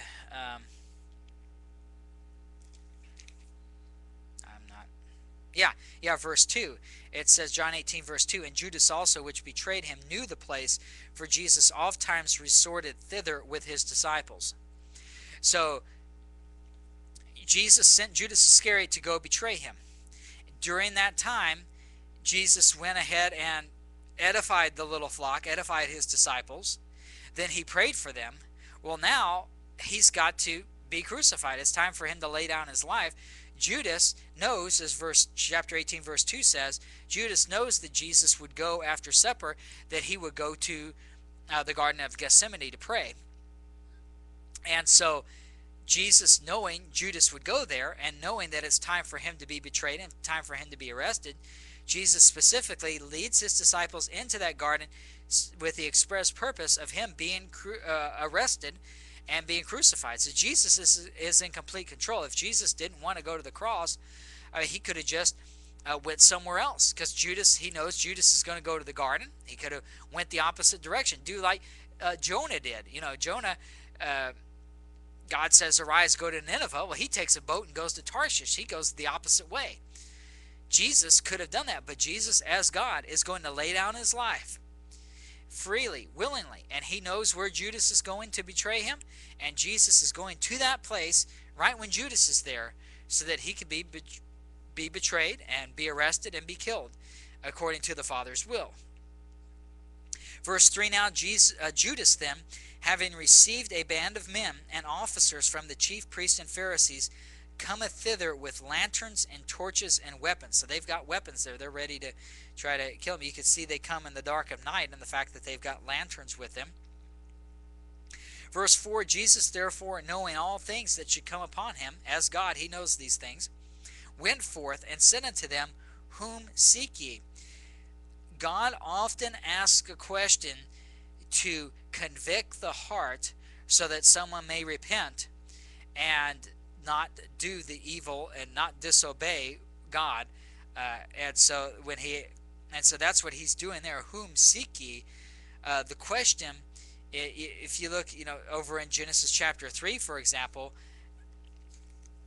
and verse 9, when Adam and Eve fell, the first thing what God says there, when he went to find Adam, Genesis 3 verse 9, "And the Lord God called unto Adam and said unto him, Where art thou?" Well, God knows where Adam is, but he asked him to convict him and saying, "Where are you?" And it's really a spiritual question. It's, well, I know you're behind the bush there, but where are you spiritually? You were in communion with me. You were an innocent being. You had no sin, but now you are in Satan. Now you are fallen. That's where you really are. And so similarly, Jesus, as God, asked the question in John 18 verse 4, "Whom seek ye?" Well, they're seeking Jesus. They're going to crucify him. But the spiritual question is, whom do you seek? If you seek the Messiah, the Lord Jesus Christ, you are going to believe the gospel, and you're not going to do this. You're not going to arrest him and crucify him on a cross. But rather, you're going to believe the gospel, and you're going to enter the kingdom. And so the question there really is to convict their hearts over what they're about to do. They've got the weapons, and he says, "Whom seek ye?" Are you seeking the Messiah? Are you seeking to believe the gospel? Are you seeking God? or are you seeking your father the devil, as John 8:44 says? So he asked the question, whom seek ye? Verse 5, they answered him, Jesus of Nazareth. Jesus saith unto them, I am he. So you see there, the I am, meaning, Jesus as God, goes back to Exodus chapter 3, verse 14, where God reveals his name as I am that I am. Well, this is the I am. Jesus is saying that, he is, of course, he is Jesus of Nazareth, but I think he specifically says, I am he, to give them a reference that, I am God. Are you seeking God, or are you seeking to kill God? So he says, I am he, and Judas also, which betrayed him, stood with him. So Judas is aligning himself with those religious leaders who are apostate. He is not on God's side. Verse 6, as soon then as he had said unto them, I am he, they went backward and fell to the ground. So that's the power of God there. Hebrews chapter 4, verse 12 says, the word of God is quick and powerful, sharper than any two-edged sword, and it's a discerner of the thoughts and intents of the heart, separating the joints and marrow, discerner of the thoughts and intents of the heart. That's what it does there. When God speaks, Jesus as God speaks here. Only John shows this happening, them falling backward. The power of God's word coming out of his mouth to them he's already tried to convict them through his words, and their weapons that they bring are no match for the spiritual power of God's word, such that physically speaking, they fall backward. The word of God to them, convicting them that they're not seeking God's will, they're seeking the devil's will, and that God is there. The fact that God speaks and he says, I am, that's enough to bring them backward. And that right there should convict them, because then in verse 7, then asked he them again, whom seek ye? So again, he said it first to convict them, to show basically, you're following the devil's will. You're not following what God wants you to follow. Believe the gospel. That type of thing. Judas knows the gospel. The religious leaders have heard the gospel. They know it. And they are convicted in the fact that they fall backward when he says, I am he. So now Jesus gives them a second opportunity, another chance not to do what they're about to do. Sure, Jesus knows what's going to happen. As God, he knows he's going to be crucified. But yet he gives them an opportunity so that they will not be thrown into the lake of fire for committing this great evil, but rather they can still have the opportunity to enter God's kingdom. They could not do this, and someone else would step up to the plate and crucify Jesus. So he gives them that opportunity, but instead they say again, Jesus of Nazareth. So they don't say, I'm seeking the Messiah. They don't say, I'm seeking the Lord. They say, Jesus of Nazareth, this man, we're going to crucify this man. So they refuse to believe. Verse 8, Jesus answered, I have told you that I am he. If therefore ye seek me, let these go their way, that the same might be fulfilled, which he spake, of them which thou gavest me have I lost none. We just read that in chapter 17, verse 12. He says, I not lost any of those you've given me. And so too, he says that. Now it's interesting, of course, when Jesus says that in chapter 17, verse 12, he says, I haven't lost those you've given me. That's not a reference to their physical death. It's referring to their spiritual condition.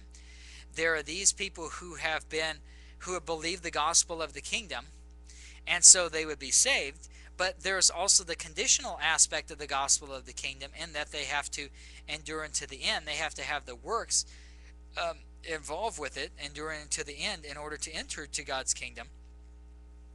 Even though they believe the gospel, they are still at a point where they are about to be offended by the Lord Jesus Christ. They're gonna flee from him, because they are trusting. They were looking for the Messiah to come set up his kingdom on earth. They weren't looking for him to be killed, and so because of that, they are offended in him. And we went over that earlier. And so they are because of that. Then they are in, even the little flock here, the disciples are all in a lost condition at that point.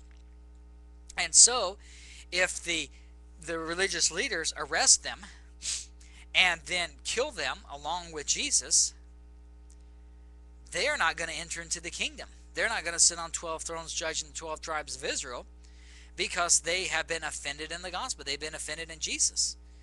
And so in order that they are safe from that, because he says there, he says, let these go their way. In other words, they're going to have to be restored by Jesus, and we'll see that a little later if you look over in John 21.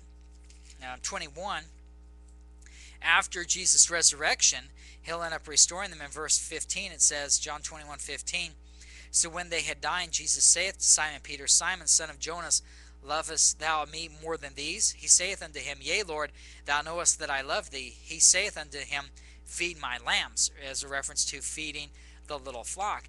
And if you go over to Luke 22,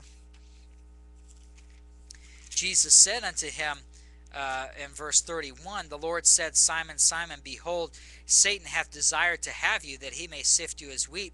But I have prayed for thee, that thy faith fail not. So he prays for them not to be, his faith not to fail.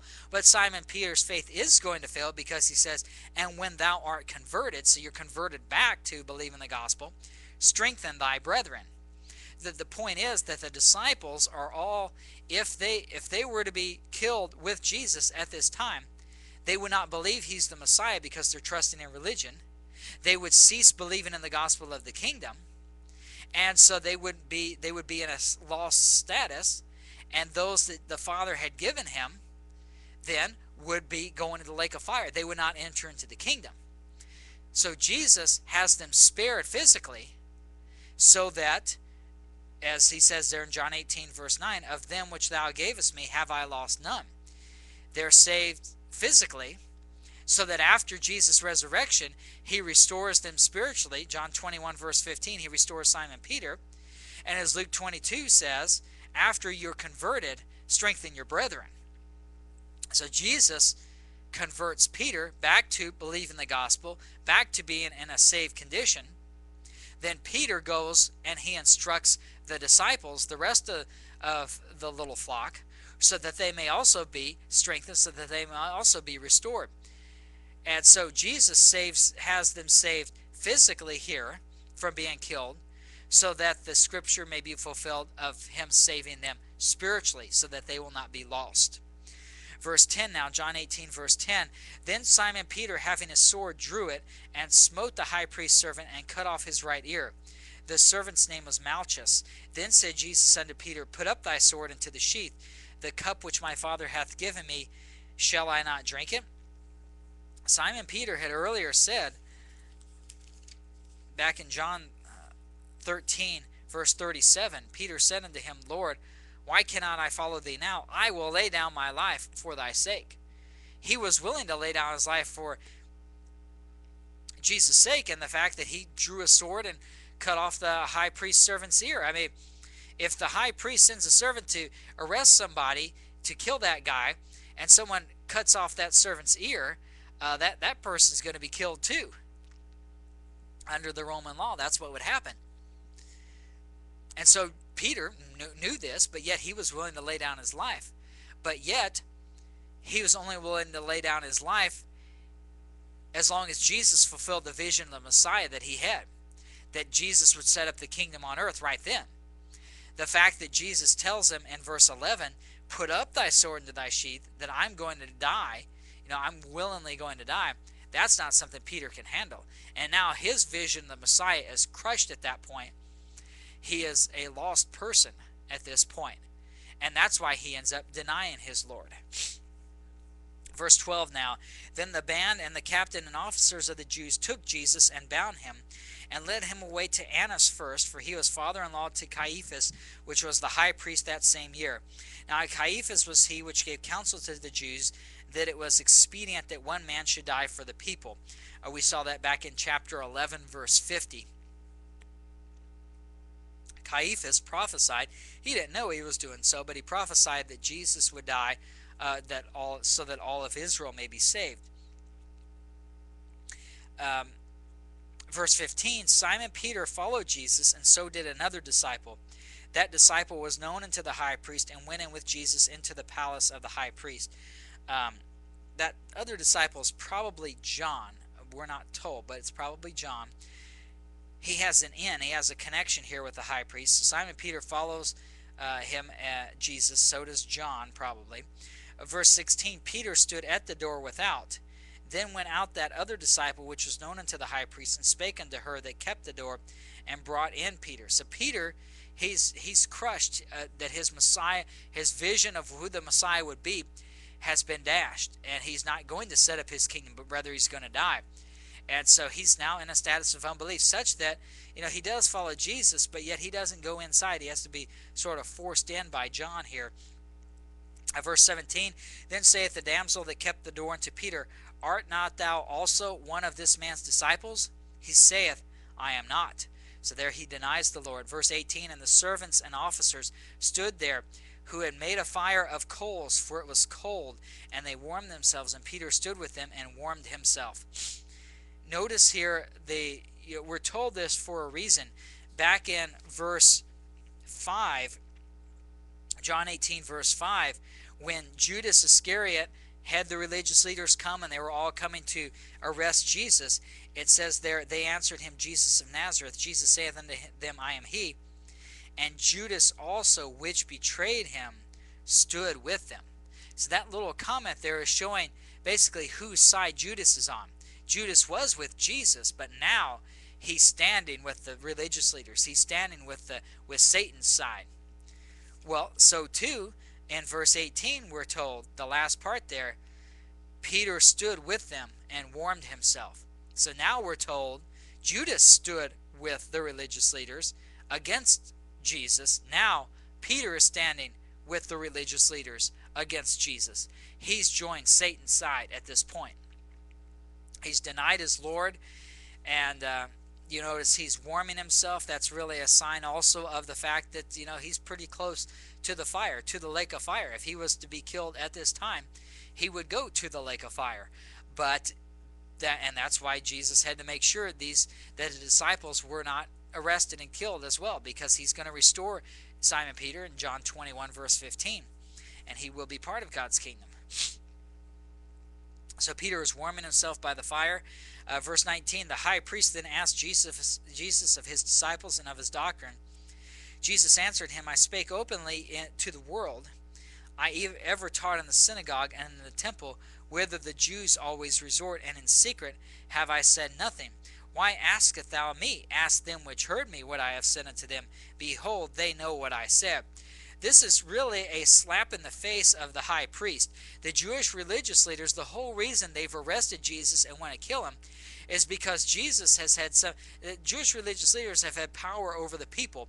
The people are bringing the tithes in. They're paying exorbitant prices for sacrifices on feast days. The religious leaders have the people's money, and they have power over them. Jesus came. He raised Lazarus from the dead. Many people believed on Jesus. He's got a good following going here. Not at his death because they forsake him, but a lot of the people who were following the Jewish religious leaders and going to synagogue are now following Jesus. And that's why the Pharisees want to kill him, because they're thinking, we're losing money, we're losing power, we need to get rid of this guy. And the fact that Jesus tells them, I taught in the synagogue where the Jews resort, and just ask the people. The people heard me, they know what I say. In other words, it's like Jesus is showing them, hey, I've taken people away from you. Why don't you ask my followers what they think, what I've said. They know what I've said. They follow me now, not you. And that's really, the type of what Jesus is, the hidden meaning behind what Jesus is saying. And that's why verse 22, the reaction, says, when he had thus spoken, one of the officers which stood by stroked Jesus with the palm of his hand, saying, Answerest thou the high priest so? Verse 23, Jesus answered him, If I have spoken evil, bear witness of the evil. But if well, why smitest thou me? So notice Jesus as God. He's confronting them. Really what's going on is they broke the law by doing this. If you hold your place, go over to Deuteronomy chapter 25.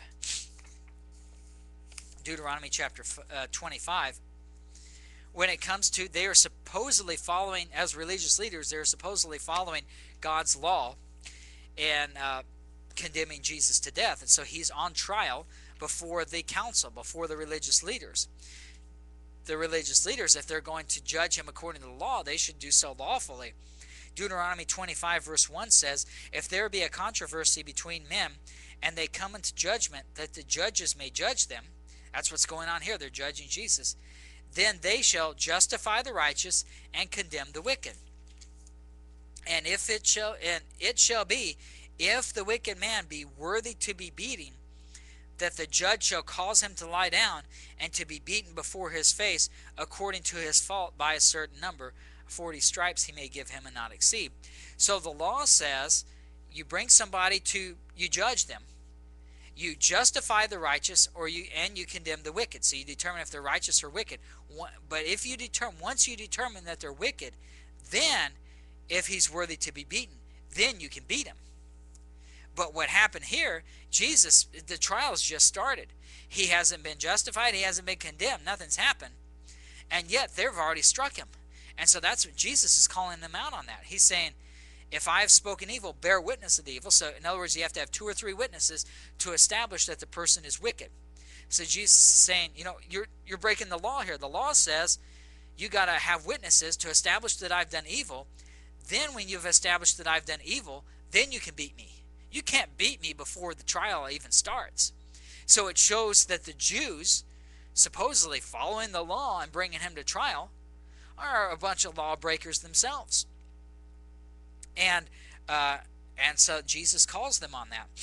And as God, he's in control of the situation. Verse 24, now Annas had sent him bound unto Caiaphas the high priest.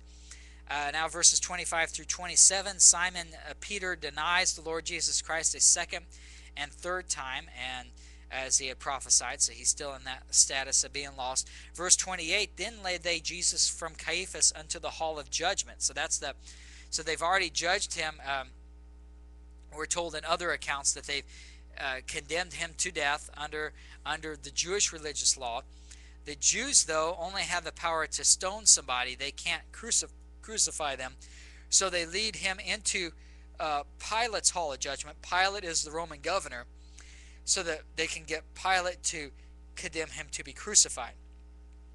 So they led Jesus from Caiaphas unto the hall of judgment, and it was early, and they themselves went not into the judgment hall, lest they should be defiled, but that they might eat the Passover. So you can see the religious hypocrisy of the Jewish religion here.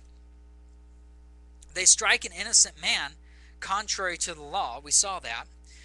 Mark 14 verse 64 tells you that they condemned their Messiah, who's God in the flesh. They condemned him to die for blasphemy, for saying he was God, when that's not the case. The law says you had to have 2 or 3 witnesses to show that he blasphemed.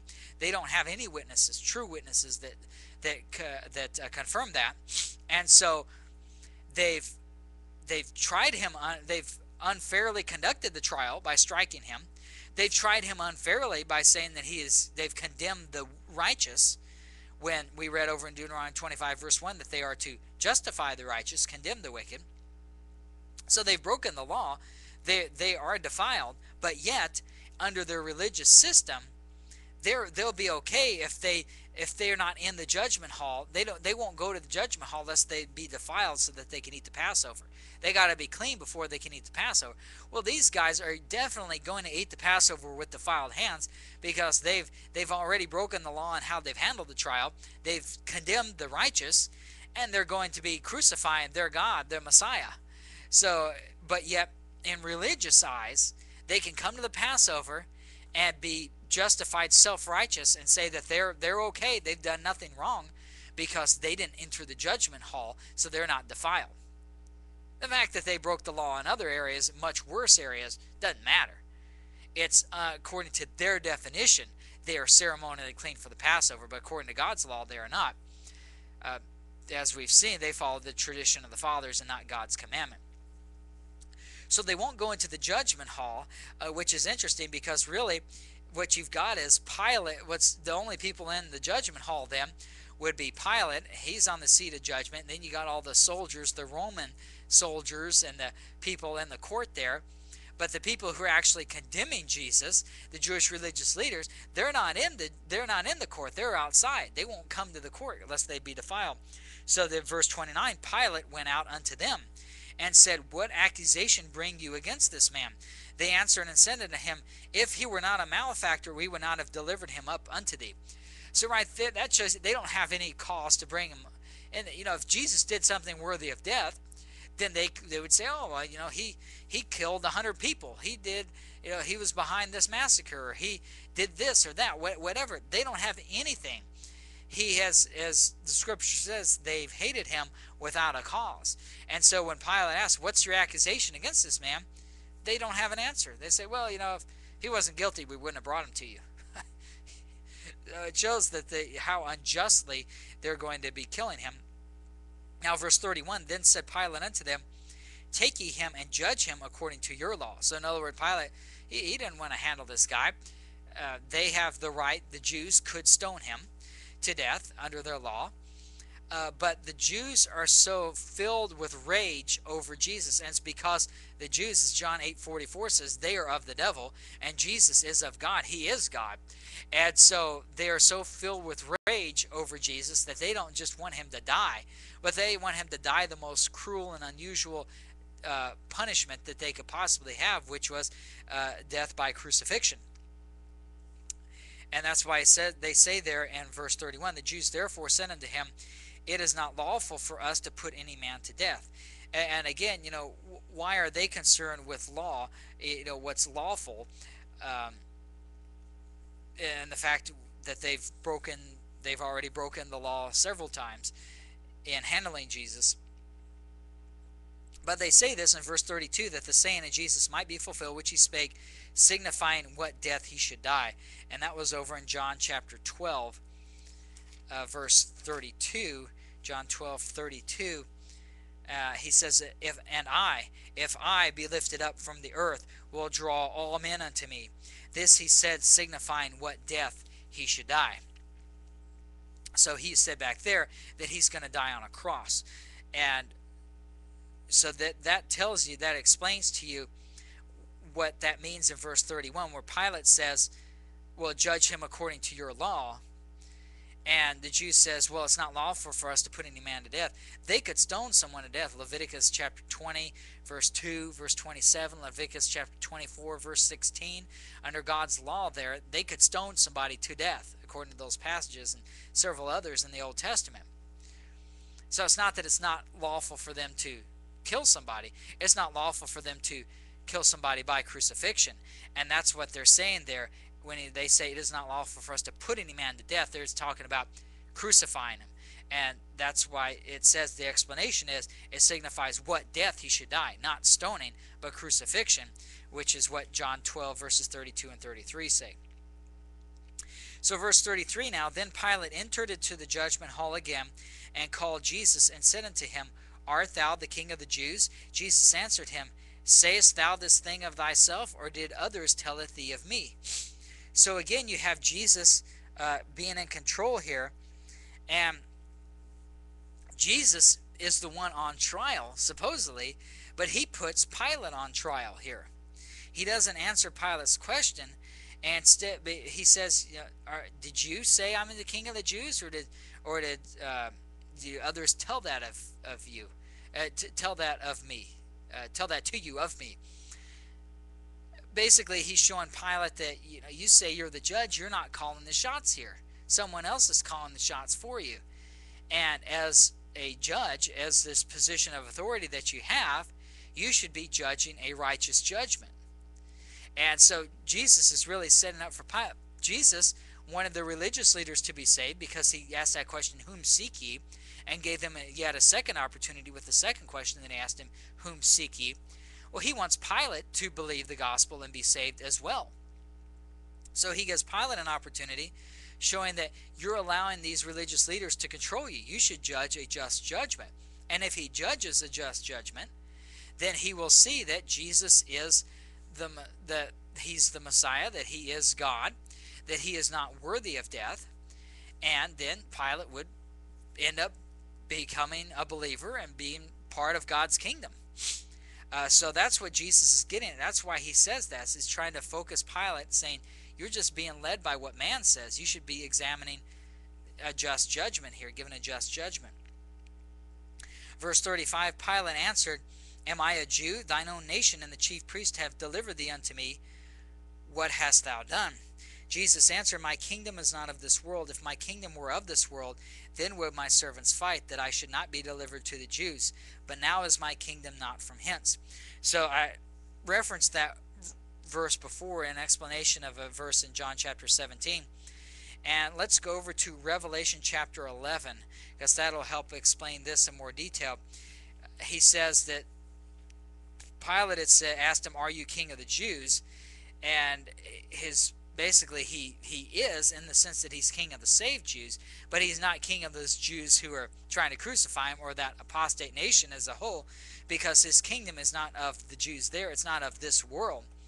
It is really of, he says there at the end of verse 36, but now is my kingdom not from hence. So if we look over in Revelation 11 and verse 15, I need to get there myself. Revelation 11 verse 15, this is in the tribulation period. It says, And the seventh angel sounded, and there were great voices in heaven saying, The kingdoms of this world are become the kingdoms of our Lord and of his Christ, and he shall reign forever and ever.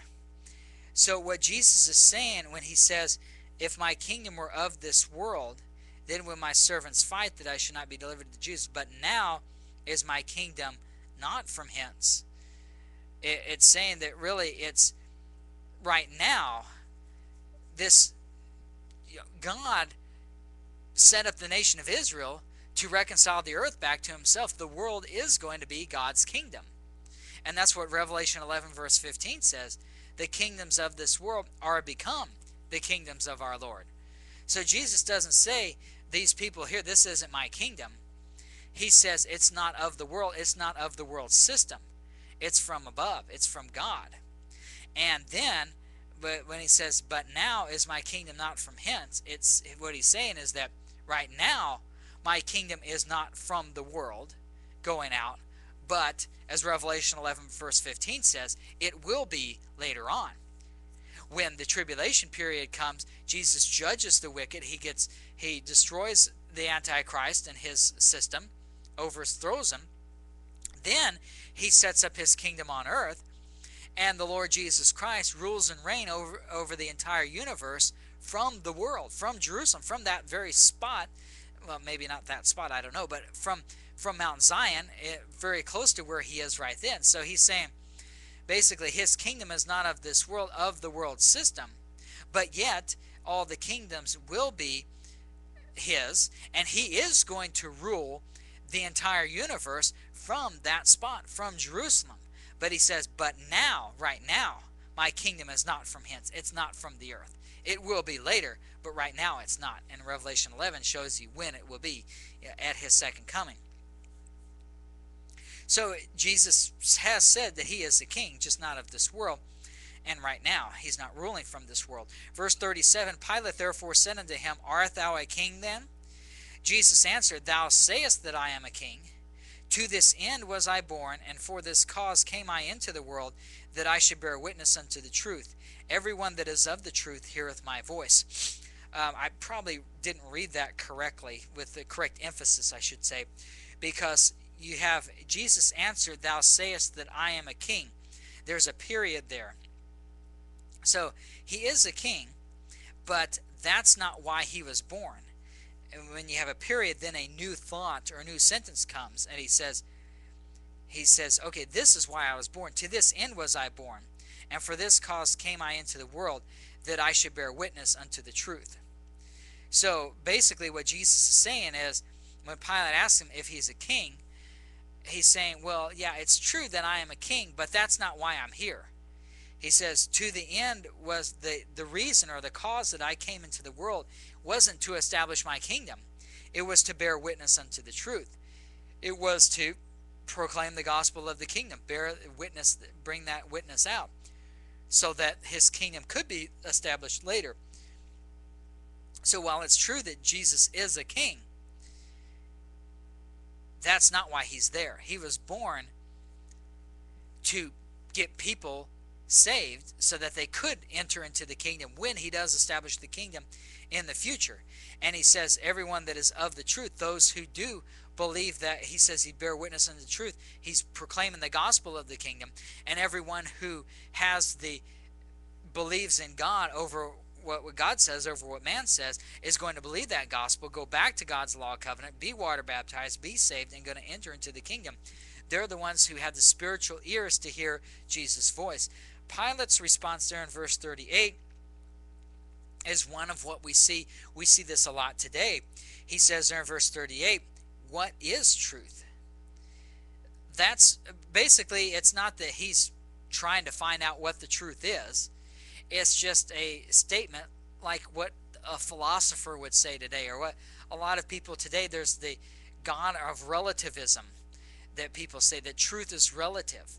A lot of people would contradict what John 14:6 says, where Jesus says, I am the way, the truth, and the life. People would say, well, there are many ways to God, or there are many truths, and what's true for you, yeah, that's true to you, but I have a different truth, and that's true to me. Truth is all relative. It's whatever you believe, that's true to you. And that's the idea that's, unfortunately, you see so much in today's society. That's not something new. The relativism and that there's no absolute truth that you see today, that was back in the Romans, with the Romans 2,000 years ago. It's like Jesus says, I came to bear witness of the truth. Pilate says, well, what is truth? It's like, well, you know, what's true to me isn't true to you, and what's true to you isn't true to this other person. There is no absolute truth. So what are you doing? What are you talking about? You're coming to bear truth. That's the philosophy of today, and that was the philosophy 2,000 years ago among the civilized Romans. So he asked the question, what is truth? And when he had said this, he went out again unto the Jews, and saith unto them, I find in him no fault at all. It's not that Pilate is a believer. It's just like, and what you'll see today a lot of times. I mean, we've had this with people that will, you share that you're a Christian, and you share the right division. And a lot of people, even if they claim to be Christians, or they don't really object to what you're talking about with the right division, but yet they don't believe it. And the reason they don't object is because of this idea of relative truth, that, oh yeah, that's great that you discovered that, but something else is true for me, and I'm going to follow that.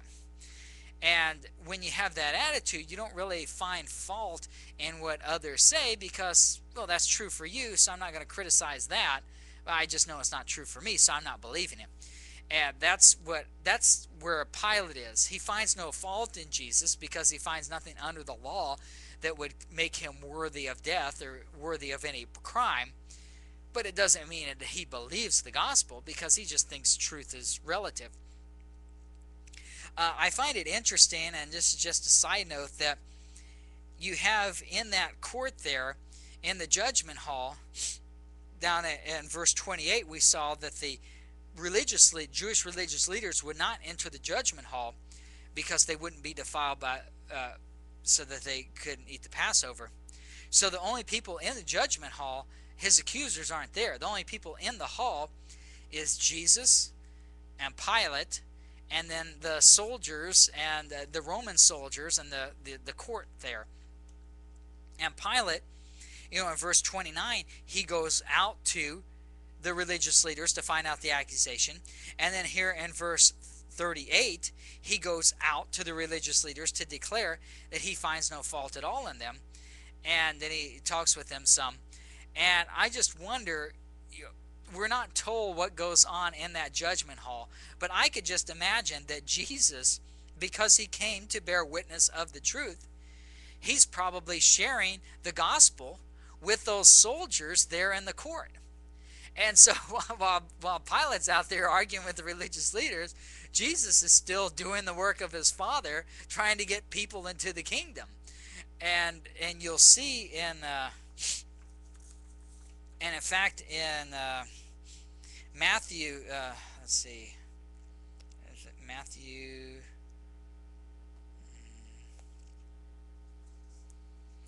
Oh, I know I wrote this down. Yeah, Matthew 27.